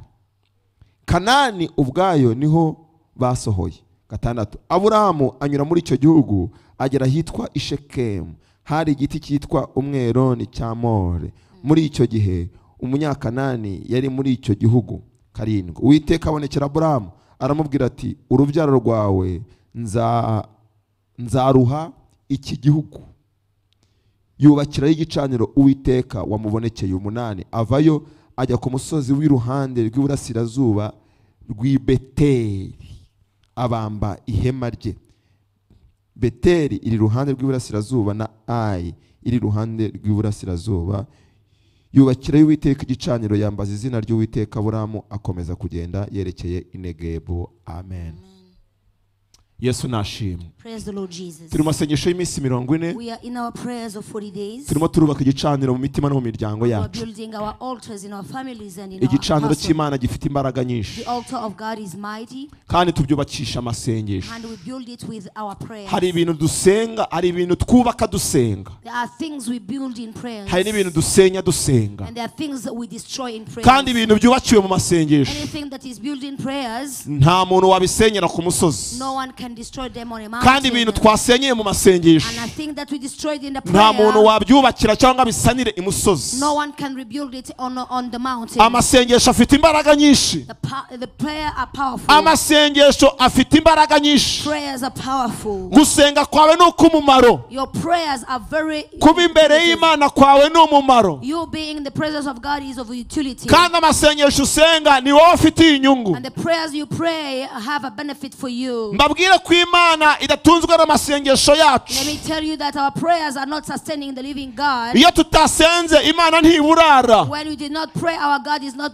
lying when He did not ariko eat. wowe umunsi uzabihagarika no kurya bizakugora. But you, if you stop your prayer, sometimes you'll not even be able to eat. Ariko yo nudasenga ntizabura. But him, if you do not pray unto him, he will never lie sleepless. Ariko nubihagarika n'umugabo azaguta. But if you stop it, your husband may quit you. Nubihagarika n'ubuzima buzakugora. Even your life is going to be a life of struggle. Iyo dusenga tubikora nk'aho bifitemo inyungu bwa mbere. When you pray, it is bringing a profit to us. Nubwo inyungu z'amasengesho ziba n'inyungu z'ubwami bw'Imana, Even if the profit of our prayers are also the profit of the kingdom of the living ariko turi God. abambere bungukira mu masengesho. But we are the first person that have the benefits of our prayers. N'igicaniro cy'Imana cyubakwa The n'amasengesho. altar is being built by the prayers. Igicaniro cyo mu mutima cyubakwa n'amasengesho. The heart altar is built by prayers. Ubuzima busenga ni ubuzima igicaniro cyimukiramo. A normal life is a life which has the altar in it. Ubuzima butunze igicaniro ni ubuzima butunze ubuturo bw'Imana. A life that has an altar has the dwelling place in it. Igihe mu buzima bwawe warahirutse igicaniro cy'Imana, byoroha Imana kuguturamo.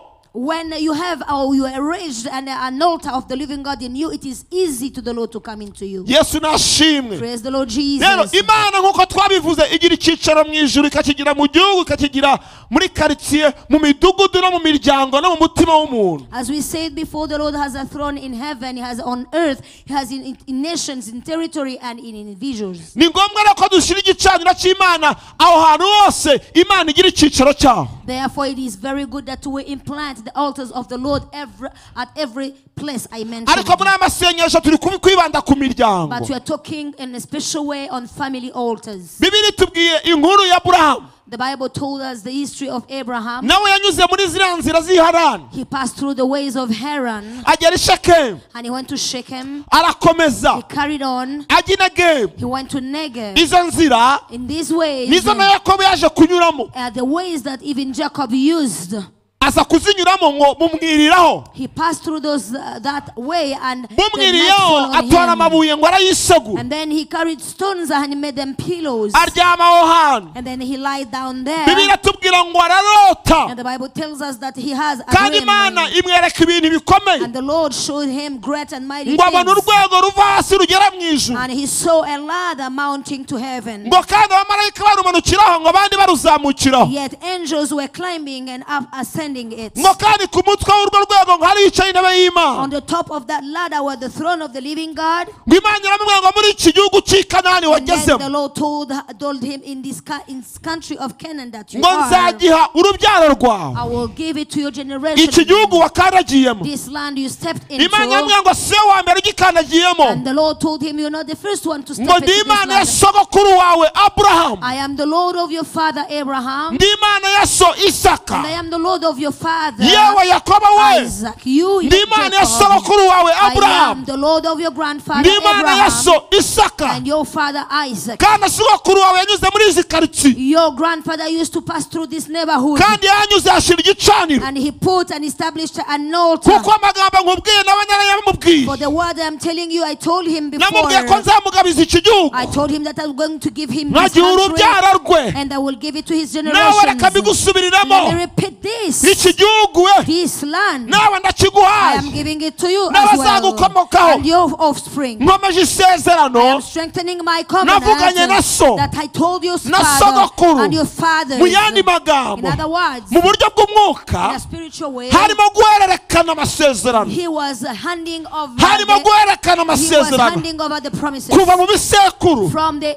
forefathers gukomeza ku rundi rubyaro. to another generation. nuko mu isi y'umwuka bimeze. This is how it operates in the realm habaho of the spirit. guhererekana There is a kw'amasezerano. handover of promises guhererekana kw'imirage. and the promises of heritage. nuko bijya This is bigenda. how it happens in the abantu heaven. bafite ibicaniro The people who have altars bitari iby'Imana. which are not God's, hari abantu there are people bisanze mu who mwuga find themselves in doing a work w'ubupfumu of witchcraft no on these kuroga. and witchcraft, bitari amahitamo yabo, not being their choice, ahubwo ari umurage but it w'imiryango. is a heritage from their families. bakabura uko And babisohokamo. there is no way to get out of ariko muri it. iki cyumweru But this week, Imana ashaka gushyiraho the Lord irembo want to put a gate for you rigusohora mu murage that mubi takes you out from a bad rigakwinjiza mu heritage murage mwiza. and gives you a good heritage. ikintu cyose Everything warazwe that n'abasogokuruza has been banyu inherited from your kidahesha Imana forefathers icyubahiro. that is not honoring Imana God, igisenyera muri aya may the Lord masengesho. destroy it during these niba ari umurage prayers. mubi, If it is a bad, Imana iwusenya muri aya destroy masengesho. it in these prayers. turimo We turasengera are praying imiryango for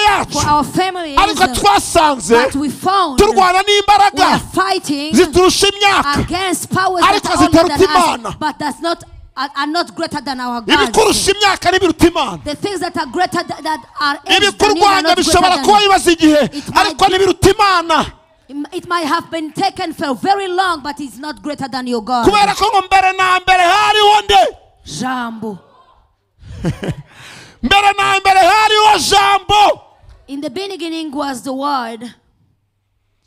kandi jambo ngo yari Imana, The Word was God, kandi ngo yahoranye n'Imana. and He was with God. ibintu byose bikurwanya, Anything that fights ibintu against you, byose byagukurikiranye anything that is following you, bimeze nk'umurage ku that buzima has become bwawe, an heritage to your life, bigakomeza bikagira kontinuite mu it muryango. has a continuity in your life. muri aya materaniro In this service, Imana yaravuze ngo stop. God is saying, stop.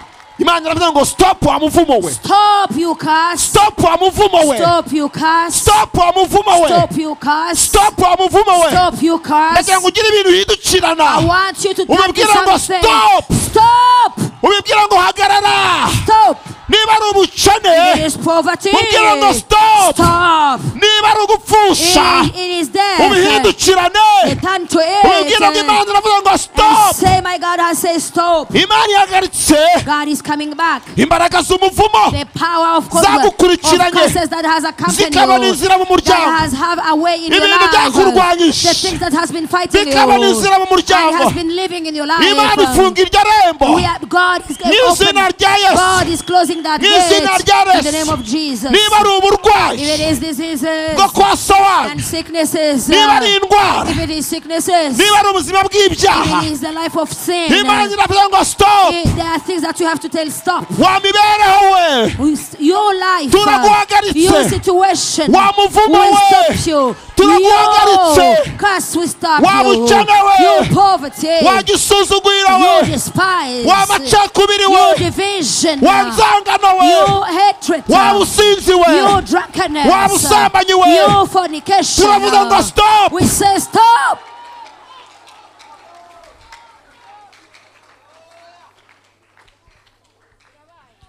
Imana ibihagarike. May the Lord stop it. Nicyo cyakuzanye aha This is ngaha. why you are here Ni kugira ngo today. Imana iguhagarikire ibyakunaniye You guhagarika. want God to stop everything that has been difficult to be stopped by you. Imana iguhagarikire ibyakunaniye guhagarika. May the Lord stop the things that was complicated to Ibintu you. bisa nk'ingeso iwawe The things that has become like an mu muryango habit. ni umurage. In your family, it is an heritage. Imana ibitere muri aya May the Lord materaniro. attack it right now in the name Mu of izina rya Jesus. Yesu. In the name of Jesus. Yakobo yisanze mu kibanza found in a sekuru That his grandfather yatambiyemo igicaniro. has built an altar before. Hari igihe wisanga mu kibanza Sometimes you find yourself in a place bene wanyu banyuzemo. where your people passed Hari igihe wisanga before. ku butaka. There are times you find in a place.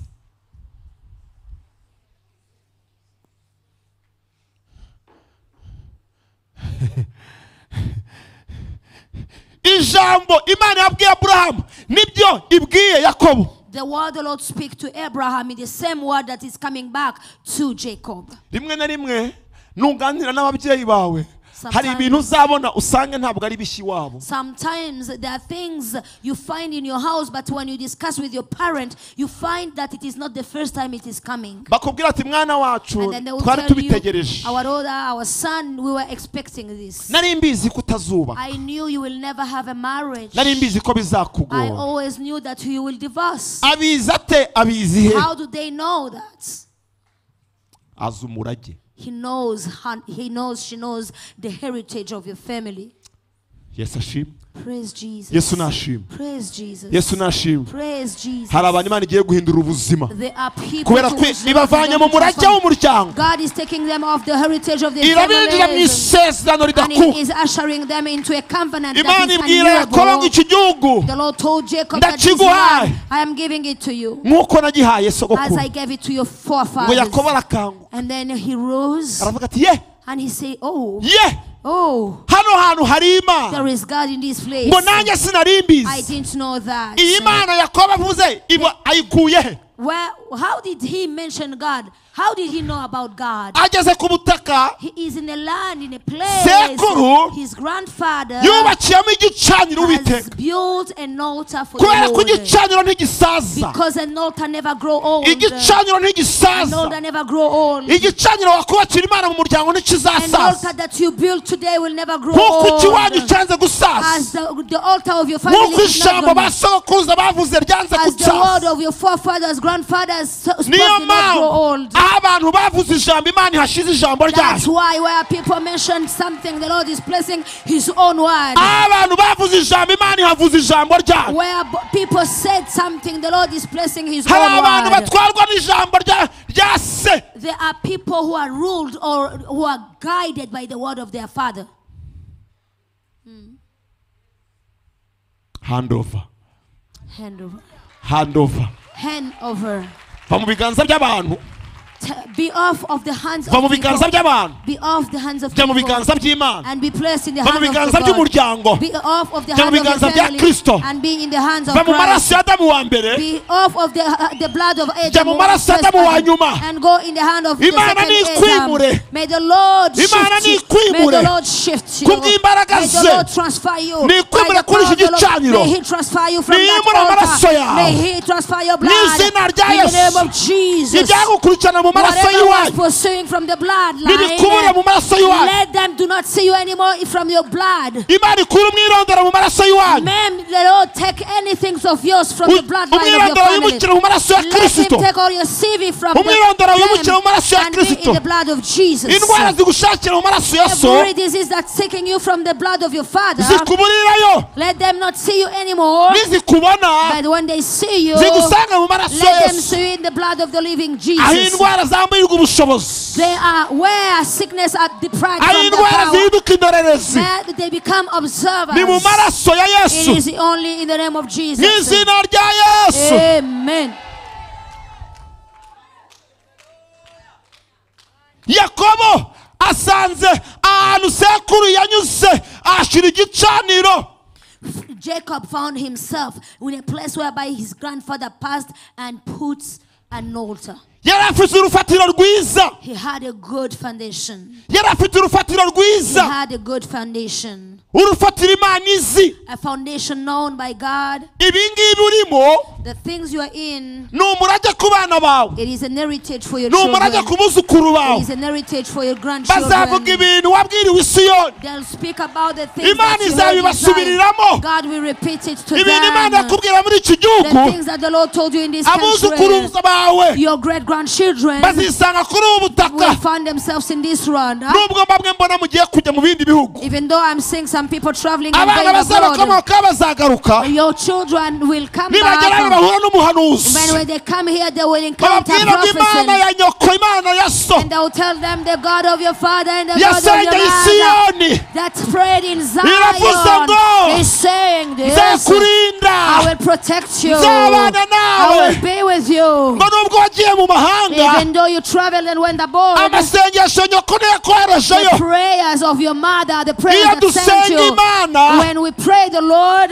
biruta kuzigama muri banki what we pray is more than having frank money in the banks. ayo wazigamye banki yari yacaginze ariko amasengesho yawe banki niyo afite access Hallelujah. Ako kantu. The money that you put in a bank, they charge it. But the prayer you prayed, the Lord is giving you profit. Yakobo ngo ararota When he had a dream, inzozi ntizipfa kuza the dreams do not come easily. ntizibonekera ku butaka bwose And it's not found on any ground. nujya iwanyu ku isoko ku nkomoko uzambwira ibyo uroterayo When you go at your grandfather's house, tell me the dreams you have. nzakubwira igicaniro And cy'iwanyu then I will tell you the altar you worship on. ngo ageze ku gicaniro When he got on the altar cy'Imana y'ukuri of the real arota God, kugenderwa n'Imana he had a visitation from the Lord.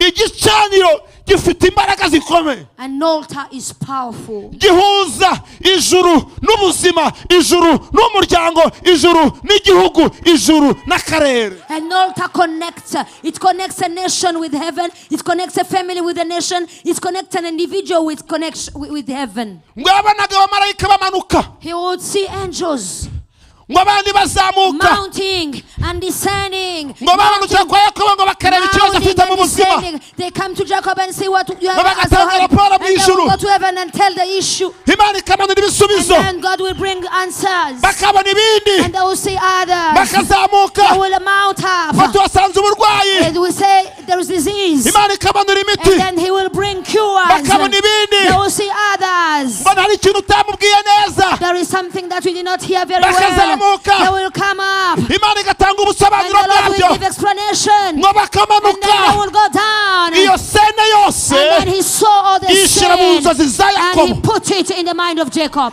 imbaraga z'igicaniro The power of an altar. abantu baba ku gicaniro People who live in an altar, bamenya amabanga they know y'umuryango, the secret of their families. bamenya abafite ibibazo mu They muryango, know who have problems in their bamenya families. isoko y'ibibazo byabo, And they know the source of their bamenya problems. isoko y'ubukene, And they know the source of their issue. baramenya. They know and know and know. kubera ko rwa rwego For the ladder ruracyahari. is still operating. Rwa rwego The ladder abamarayika bamanukiraho on which ntabwo angels are rwaguye ascending ingese, and climbing, it is not ntabwo there. rwaguye It ingese, has no grease. rubitse It neza, is standing well. rubitse It neza, is standing well. rubitse neza, It is standing well. kuko si igikoresho cy'isi, For it is not a cyari igikoresho cy'ijuru Imana yamanuye ku isi. a tool from heaven on Imana- earth. hari ibikoresho Imana igiye kumanurira Are iwawe. tools that the Lord is going to bring down to your house. Imana igiye gushinga ibendera ry'ubutsinzi The Lord iwawe. is going to put a banner Hari of ibendera victory in your ry'ubutsinzi mbona. house. There is a banner Hari of victory. amadarapo. There are banners Imana imanitse iwawe, that the Lord is mounting into your house. apana y'ubutinganyi, Not of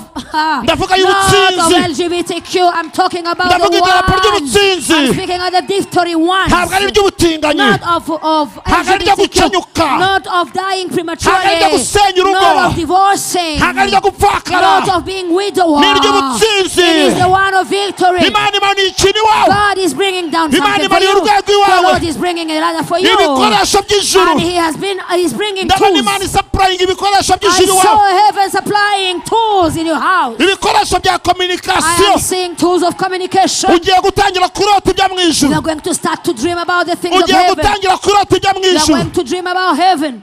Rebo shatarabos. Reba sita Lima korimanda. seterebo shandarabos. Ererebo Lika shayakosa. sheterebo sikayabos. Manda riba kosa. Limo satayabos. Inzozi zawe zagiye. Your dreams that has disappeared. Imana ibirezi The y'amagambo, Lord is bringing them to you. igikoresho cyose cya Every kominikasiyo, tool of communication is being restored. ahantu Imana ivuganira nawe, Where God speaks to you normally, ahantu Imana ivuganira where nawe, God speaks to you normally, amayerekwa yawe, your visions, Imana irakugaruriye. God is bringing them back. Imana irakugaruriye. Lord is bringing them back. ijwi wumvaga, You are going to hear the voice. Imana The irakugaruriye. Lord is bringing it back. Inzozi wagiraga, Your dreams you used to have, Imana the irazigaruye, Lord is bringing them back. kubera ko nawe usana igicaniro. Because you are now restoring your altar. Ndavuga imbaraga I z'igicaniro, speak about the power of an altar. igicaniro I kidasaza, speak about an altar that does not grow igicaniro old. cy'Imana. An altar of God. Umunsi Dawidi The day David yabaraga Abisiraheli, counted or sensed, Imana ikarakara, and God was put ikamuhereza annoyed. ibyago bitatu agomba He gave guhitamo. him 3 plagues that he has to choose Yohereje umuhanuzi among. Gadi He sent the prophet God gutsindwa n'ababisha, to be defeated by his enemy, inkota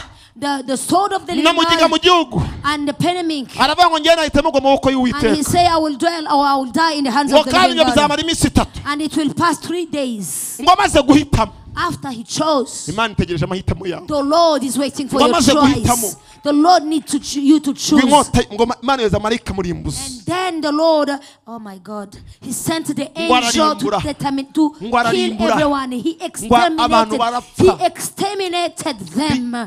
ngo marayika ageze ku mbuga ya Orunani, But when he went on the ground of Ornan, hallelujah, Imana ngo irifata, the Lord restrains iramubwira ngo himself. birahagije, And he birahagije. said enough.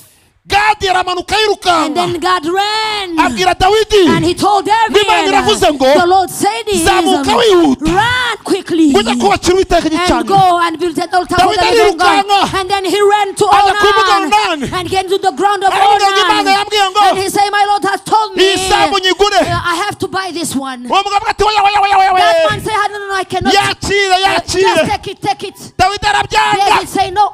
aravuga ngo ntabwo nabikora, He said, I cannot do I have to anything. pay my cash. Ngomba gutanga ikintu cy'ikiguzi. ngo amaze kwishyura, After he gave a price, ngo yubakira Uwiteka and igicaniro, then he built an altar for the living ngo ako God. kanya And that moment, ngo Imana ihagarika mugiga, the Lord stopped the igicaniro pandemic. wubaka The altar that you gihagarika build indwara mu is buzima, going to stop diseases in your indwara mu life. It's muryango, going to stop the diseases. imbaraga zikiza indwara. The Lord is Yabaye going to heal. data we, Rebo shatarabosa. Imana ishize ibitaro byitwa igicaniro iwawe, The Lord is going to build an hospital that is called the altar in your house. apana abantu bazivurizaho, Not- ahubwo kizakumira indwara. Not that is going, people are going to have the healed to here. They are going to stop diseases. Imbaraga zikumira indwara, A power that stops diseases. isi ivura indwara, The world cures sicknesses, itorero and the church dukumira indwara. we stop Hebosa lima ndikota. Hallelujah. Sharabaso. Hallelujah. Hari imbaraga za Yesu. There is power of Jesus Zikwicayemo. that is seated in you, Zinyicayemo. that is seated in me, Zidatuma abantu bifuza. that will not allow people to Zikumira look, indwara. that stops. Indwara y'uwanyu That ndayihagaritse. stops. I'm stopping the Indwara disease. y'umuryango I'm ndayihagaritse. stopping the diseases in your family. Kanseri I am ndayihagaritse. stopping cancer. Diabete I'm ndayihagaritse. stopping diabetes. Mu izina rya In the Yesu. name of Jesus. Uwo mutwe udakira I am ndawahagaritse. starting migraine. Marabashita Ibo koya. satayabosha. Ibendera ry'ubutsinzi. The victory banner. Ibendera The ry'ubutsinzi. victory banner. Ibendera The ry'ubutsinzi. victory banner. Marabase. Hallelujah.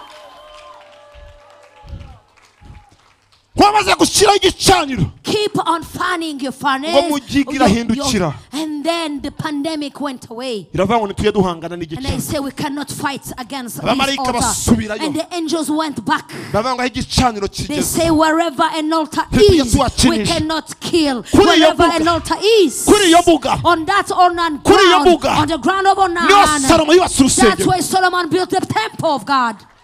Kuri iyo mbuga. On that the Kuri iyo ground, mbuga. on that ground. Salomo niho yavuze ati nanjye ahangaha. That's where Solomon said, Hari I imbaraga myself, z'igicaniro. there is the power of the Ibikorwa altars. remezo. Whatever Sato. infrastructure I have to bring in my country, Igicaniro an altar, gikurura it pulls ibikorwa remezo. infrastructures. Hallelujah.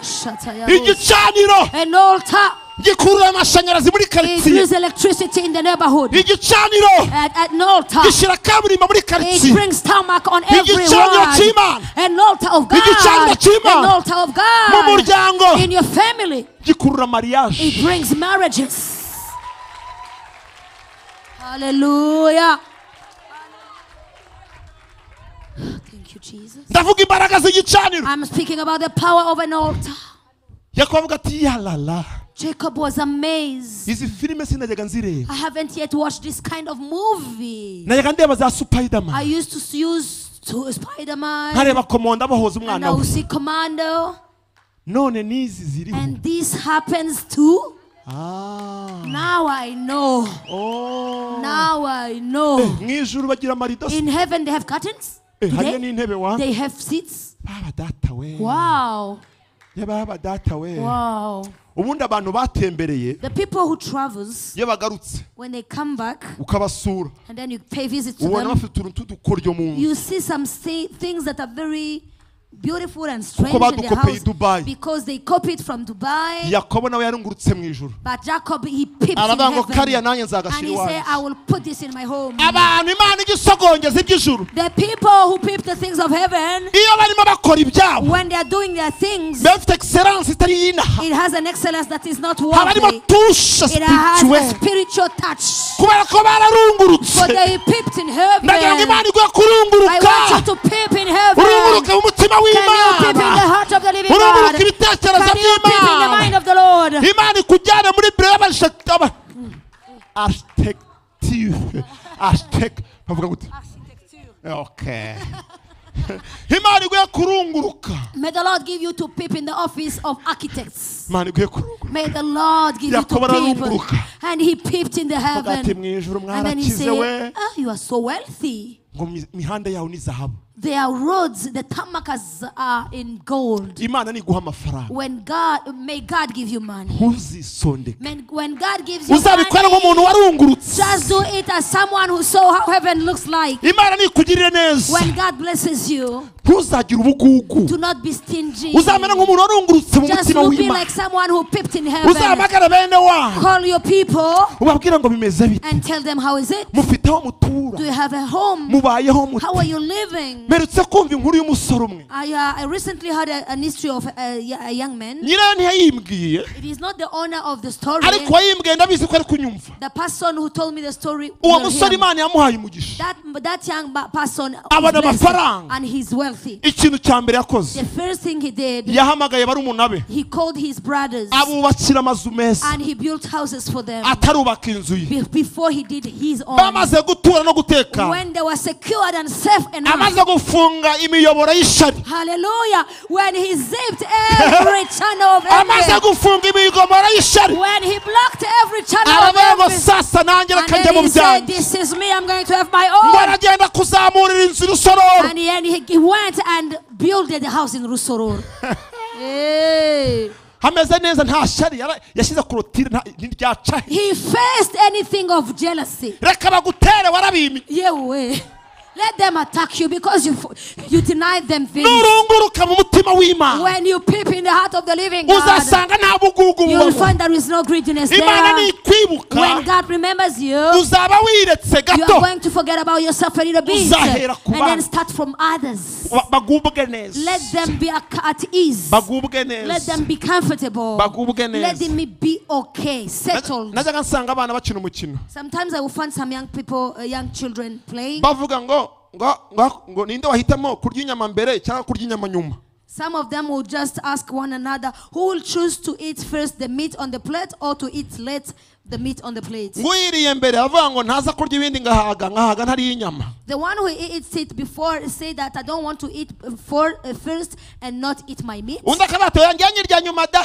Another one will say I will eat kugira ngo numve uburyohe bwayo neza. to hear and to feel the sweetness undi of the meat. akamubwira ngo Another one will tell him ngo hari no, ukwibika hakinjira ubushyitsi. you may keep it and a visitor enter. ngo ufite amerwe nk'ayawe. And who is really glutton like ngo you kandi ntiyatora ikijumba areba and inyama. will never take the sweet potato instead of taking ngo the ihame ryabo I sindishyigikiye. don't really support your thesis. hoya No. hera ku bandi. Start from others. hera ku bandi. Start from others. wari ubizi ko Do you know that? ushobora kuvuga ngo mbikoze se ngapfa ntubatse ibyanjye. You may ask yourself if I do it and I die before I do mine. iyo ubikorera abandi When you do it for others ako kanya n'umutima mwiza with a good heart, no mu ijuru hazamuka in inkingi. heaven a pillar is erased. niyo mpamvu imirimo yacu That's why our works ariyo yonyine are the only one iherekeza umuntu. that will accompany iyo umuntu amaze us gupfa when someone dies. amafaranga arasigara. Money is behind, ariko imirimo but your works wakoresheje that amafaranga you use with your work mu ijuru in heaven, ifite inkingi. it is noted. niyo mpamvu rero That's why amafaranga yawe your money, nubishaka when you want it, azarangirana n'isi it is going to end with the ariko world. nubishaka But if you want, azakomezanya it is n'ijuru. going to carry on to heaven.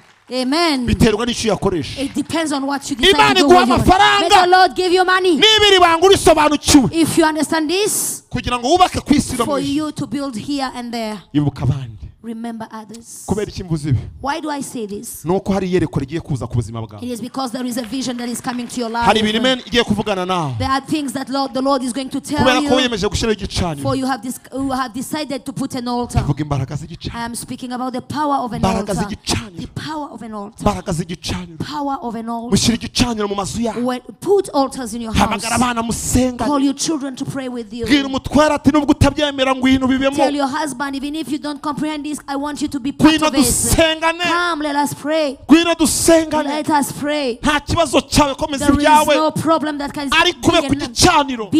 be on your mubwire Imana altar. imirimo yayo. Let us tell the Lord what He Muvuge has Imana done. y'ibitangaza. Let's speak about the miracles of ikibazo God. cyanyu Imana muyivugira mu misozi iwanyu ntimuyivuge. Our problem, we speak about God in other places, but you don't speak about God in our muyivugira homes. munsi y'ibiterane munsi y'amazi ariko ugera iwawe warushye. You speak about God when you are on rivers and mountains, but when you get home, you are tired. vuga Imana mu nzu yawe. Speak God in your house. uko uvugira Imana ku gicaniro As you keep on talking about the Lord, amagambo y'Imana yiyandika ku nkuta z'igicaniro. the words of the Lord will engrave on the walls of your altar. Imana iyasoma igihe cyose ishatse. And the Lord will read them every time ndavuga He ngo wants. Angelique mu gitondo And He yambwiye say, ngo what did she tell me this morning? yambwiye ngo ndi umunyembaraga. She said that I am powerful. wiwi True. yarasobanukiwe. She understood that I am Yesu yabwiye powerful. Petero Jesus told Peter, ngo ndabizi ko I know atari umubiri n'amaraso this is not bikubwiye. blood and flesh that has revealed this data to you. yakumeneye It ibanga. is my Lord that has revealed this to you. n'iki Imana iri kuvuga ku buzima bwawe. What God is He saying about your life? byanditse ku gicaniro It is written on your altar kiri mu nzu yawe. that is in your house. mugabanya amaganya yo mu nzu Stop crying and murmuring in your kuko aruta houses, amasengesho yo mu nzu. because it is more than your prayers in niko your house. Uwiteka avuganye nawe. This is what the Lord is saying. muvuge Imana mu nzu. Speak the Lord in your house. muyivugire mu bikingi Speak by'amarembo. the Lord in your gates. muyivugire mu nguni Speak the Lord in z'inzu. the corners of your house. muyivugire ku buriri Speak the bwawe. Lord on your beds. muyivugire mu byumba Speak the by'abana. Lord in the bedrooms muyivugire of mu your children. ruganiriro. Speak it in the living muyivugire room. mu gikoni. Speak it in the kitchen. muyivugire muri store. Speak it in the store. muyivugire muri tuwarete. Speak it in the washroom. control. muyivugire muri jaride, Speak it in the garden. buri nguni yose y'iwawe Every corner of your house, let iba it ifite hear. urwibutso rw'Imana. Let it be a remembrance before the throne of the Abazi living God. gutaka Those people who know how to mubitake decorate. impande n'impande, Decorate the word of God wherever it nimushake is in your house. mubyubakireho, Make it. mwubakire ku byanditswe Speak on the word. Speak and build on the word. nk'uko abandi bubakiye ku mitwe y'ihene As bacibwa. others has built their houses on heads of goats. Postandele fola Constance. Hallelujah. Ku gicaniro The altar mu mutima wawe, in your heart, mu nzu yawe, in your house, mu muryango in your wawe, family. numara gushyiraho impande zose ibikoresho, When you have put utensils here and there, jya utumira umwe call one person. umwicaze munsi y'intebe wavuganye Have nayo. them seated with you in that same place whereby you've been talking Wowe with your kujya God. iwabo ugasanga baguteze igiheko munsi y'intebe. Why when you are going to their places, they have placed some amulets in the sittings, in the chairs? Nuko ubundi satani nta ibyo byari ibyacu.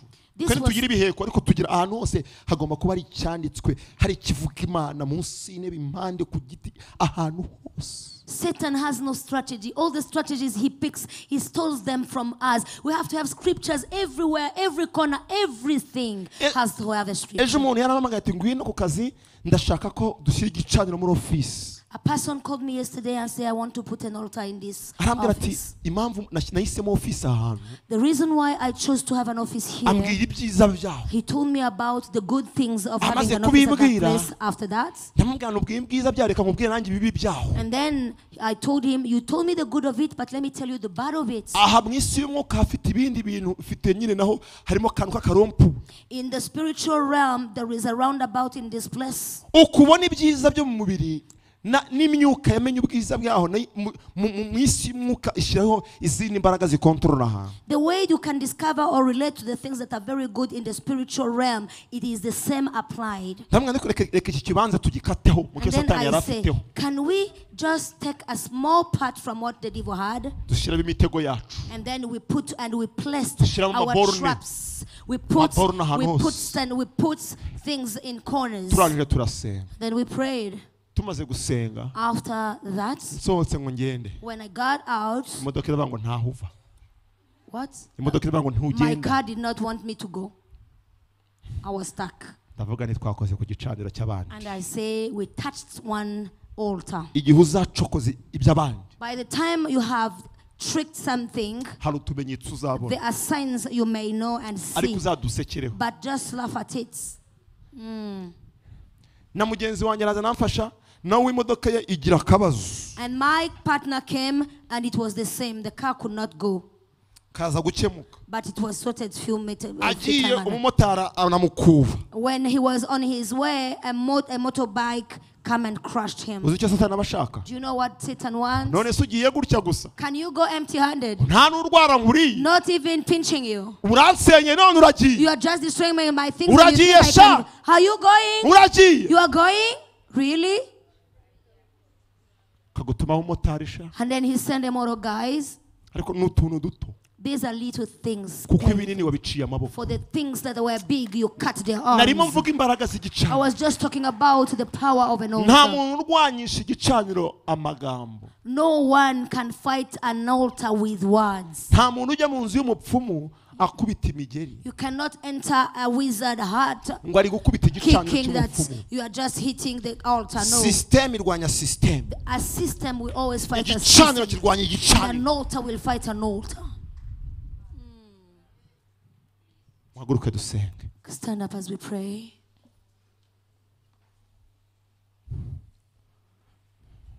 Shaka urusengero umuntu ufite ikibazo cy'amaso, I want to pray for someone who has a problem with their eyes. amaso kandi ataraye atangirira mu muryango, It is a problem of eyes that is not from the kandi own, it is aganisha ku from, buhumyi. and it leads to being blind. Kuko nabibonye mu gitondo nabyutse Imana imbwira ngo sengere uwo muntu cyane.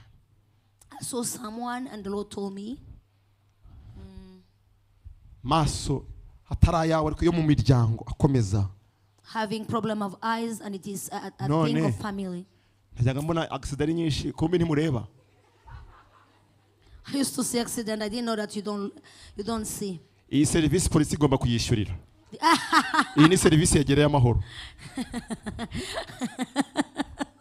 Oya da. iyi ni serivisi yagereye amahoro abantu ntibareba. This is something, it's an issue actually. I think the traffic police has to give us something. Nakangutse ndi gusengera abantu bafite ibibazo by'amaso. This morning I was praying for people having problems of eyes. nkagira ngo babazanye iwanjye kumbi. And I thought they were just bringing them to my house. Now I see it. Hallelujah. Hallelujah. Hallelujah. Hallelujah. Hallelujah. Hallelujah. Uracyari yamana ivuga bikaba. Uracyari yamana tegeka bigakomera. Uracyari yamana. Ntacyo reka mukoresha amajwi yacu. Nitwe dukeneye igitangaza cy'Imana. Uracyari yamana ivuga. Uracyari we. Uracyari yamana ivuga bikaba. Uracyari yamana tegeka bigakomera. Hallelujah.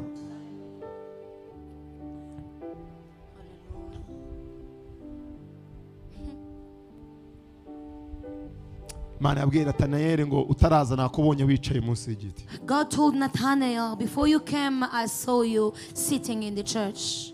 Waje utabishaka ariko Mana yakubonye munsi y'igiti. You came not wanting it, but the Lord saw you under a tree. Abambaye rinete, for the people who are wearing glasses, mukora ikimenyetso cy'ubuhanuzi. Let us just do a sign, a prophetical sign. Muzifate muzizamure. Let us take our glasses and uplift them. Abambaye rinete muzifate muzizamure. The people who have glasses, just uplift them. Take them off and then uplift them. Mana, Lord, ibi ni ibikoresho by'isi. This is the tools of this world. Kandi bijya bifasha abantu kureba. That helps people to see clearly. Bikabunganira. And it helps them, it assists them. Iyaba ubu burwayi, had this sickness, yabuza kuba ari ubusanzwe, had it been normal, twari gutorera.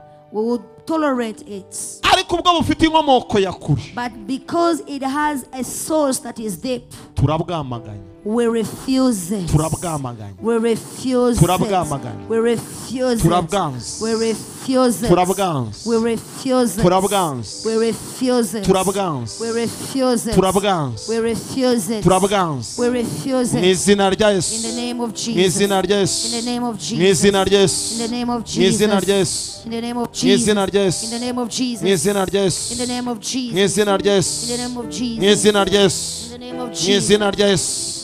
Mu izina rya In the Yesu. name of Jesus. Turabwamaganye. We deny it. Twanze uburwayi We bw'amaso. reject it. Twanze uburwayi We bw'amaso. reject it. Twanze uburwayi We bw'amaso. reject it. Twanze uburwayi We bw'amaso. reject it. Twanze uburwayi We bw'amaso. reject it. Twanze uburwayi We bw'amaso. reject it. Twanze uburwayi bw'amaso. We reject it. Ku bambaye Every amarinete. sickness. For the people wearing glasses n'abatayambaye. and those who are not wearing baribwa it, amaso. that have issues with their Amaso eyes. batera umutwe. They have migraines. Amaso atuma batabona. They don't see. Amaso Eyes. y'uburwayi turayanze. We deny it. We reject y'uburwayi it. bw'amaso Any turayanze. sickness of the disease of Mu izina rya eyes, Yesu. we reject it in the name of Mu Jesus. izina rya In the Yesu. name of Jesus. Tubajyanye kuri Emmaus. We are taking them to Emmaus. Nibakaraba amazi We yaho. want them to cleanse their eyes with the Nibahumuke. water. We want them to be see clearly. Siloam. We are taking them to Siloam. Tubajyanye kuri We Siloam. take them to Siloam. Siloam. We take them to Siloam. Kuri Siloam. We are taking them to Siloam. Nibahumukirayo. We're taking them to the pool of Siloam. Imbaraga zibakiza. The power that heals them. Nizibinjiramo. Let them come into them. Fata ku maso yawe. Take your eyes. Mu izina rya In the name Yesu. of Jesus. Mu izina rya In Yesu. the name of Jesus. Tuvumye ubu burwayi. We curse this sickness. Nk'uko Yesu yavumye igiti As Jesus cursed cy'umutini. the fig tree. Tuvumye ubu burwayi We curse bw'amaso. it myopia. We curse Bukomoka ku mivumo that y'imiryango. is from the curse of the generation. Amaso yaguraniwe. The eyes that has been exchanged. Turayanze. We reject it.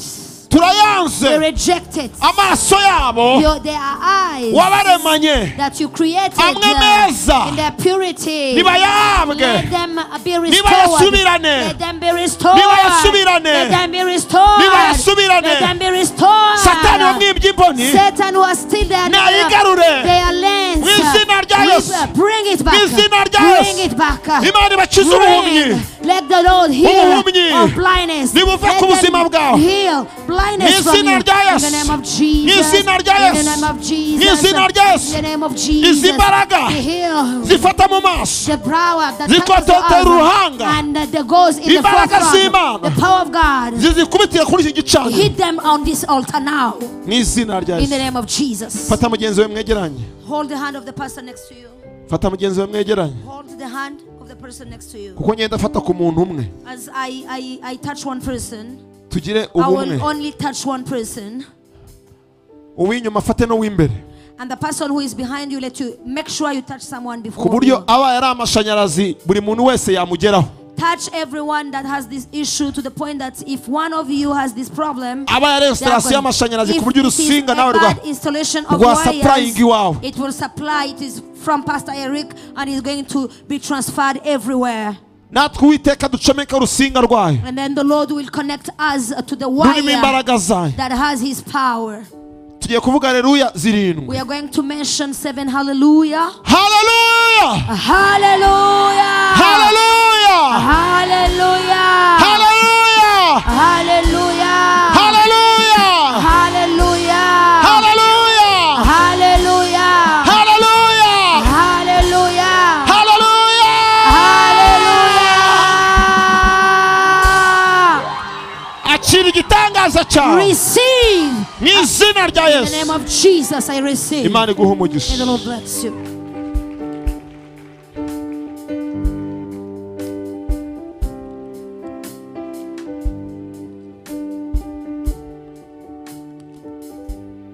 Niba hari umuntu ujya ugira igihe akamara iminsi atabona nyakutabona, If we have in our midst someone sometimes who becomes blind and don't see anything, ukaba wagira igihe gito utabona ugatakaza sayiti to the yawe, point you lose your sight, ugahuma neza bitabona bitagira bitanyereretsa, ugaruke gatoya we mu gihe you abandi have to come back. If you are that abandi person, mutane na Yesu. others you can go with the Lord Jesus. Imbaraga z'Imana zibane The nawe, power of the living God touch you. imbaraga z'Imana zibane The nawe, power of the Lord touch you.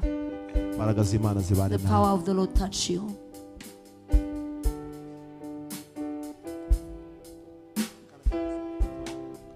Urira kuri esikariye.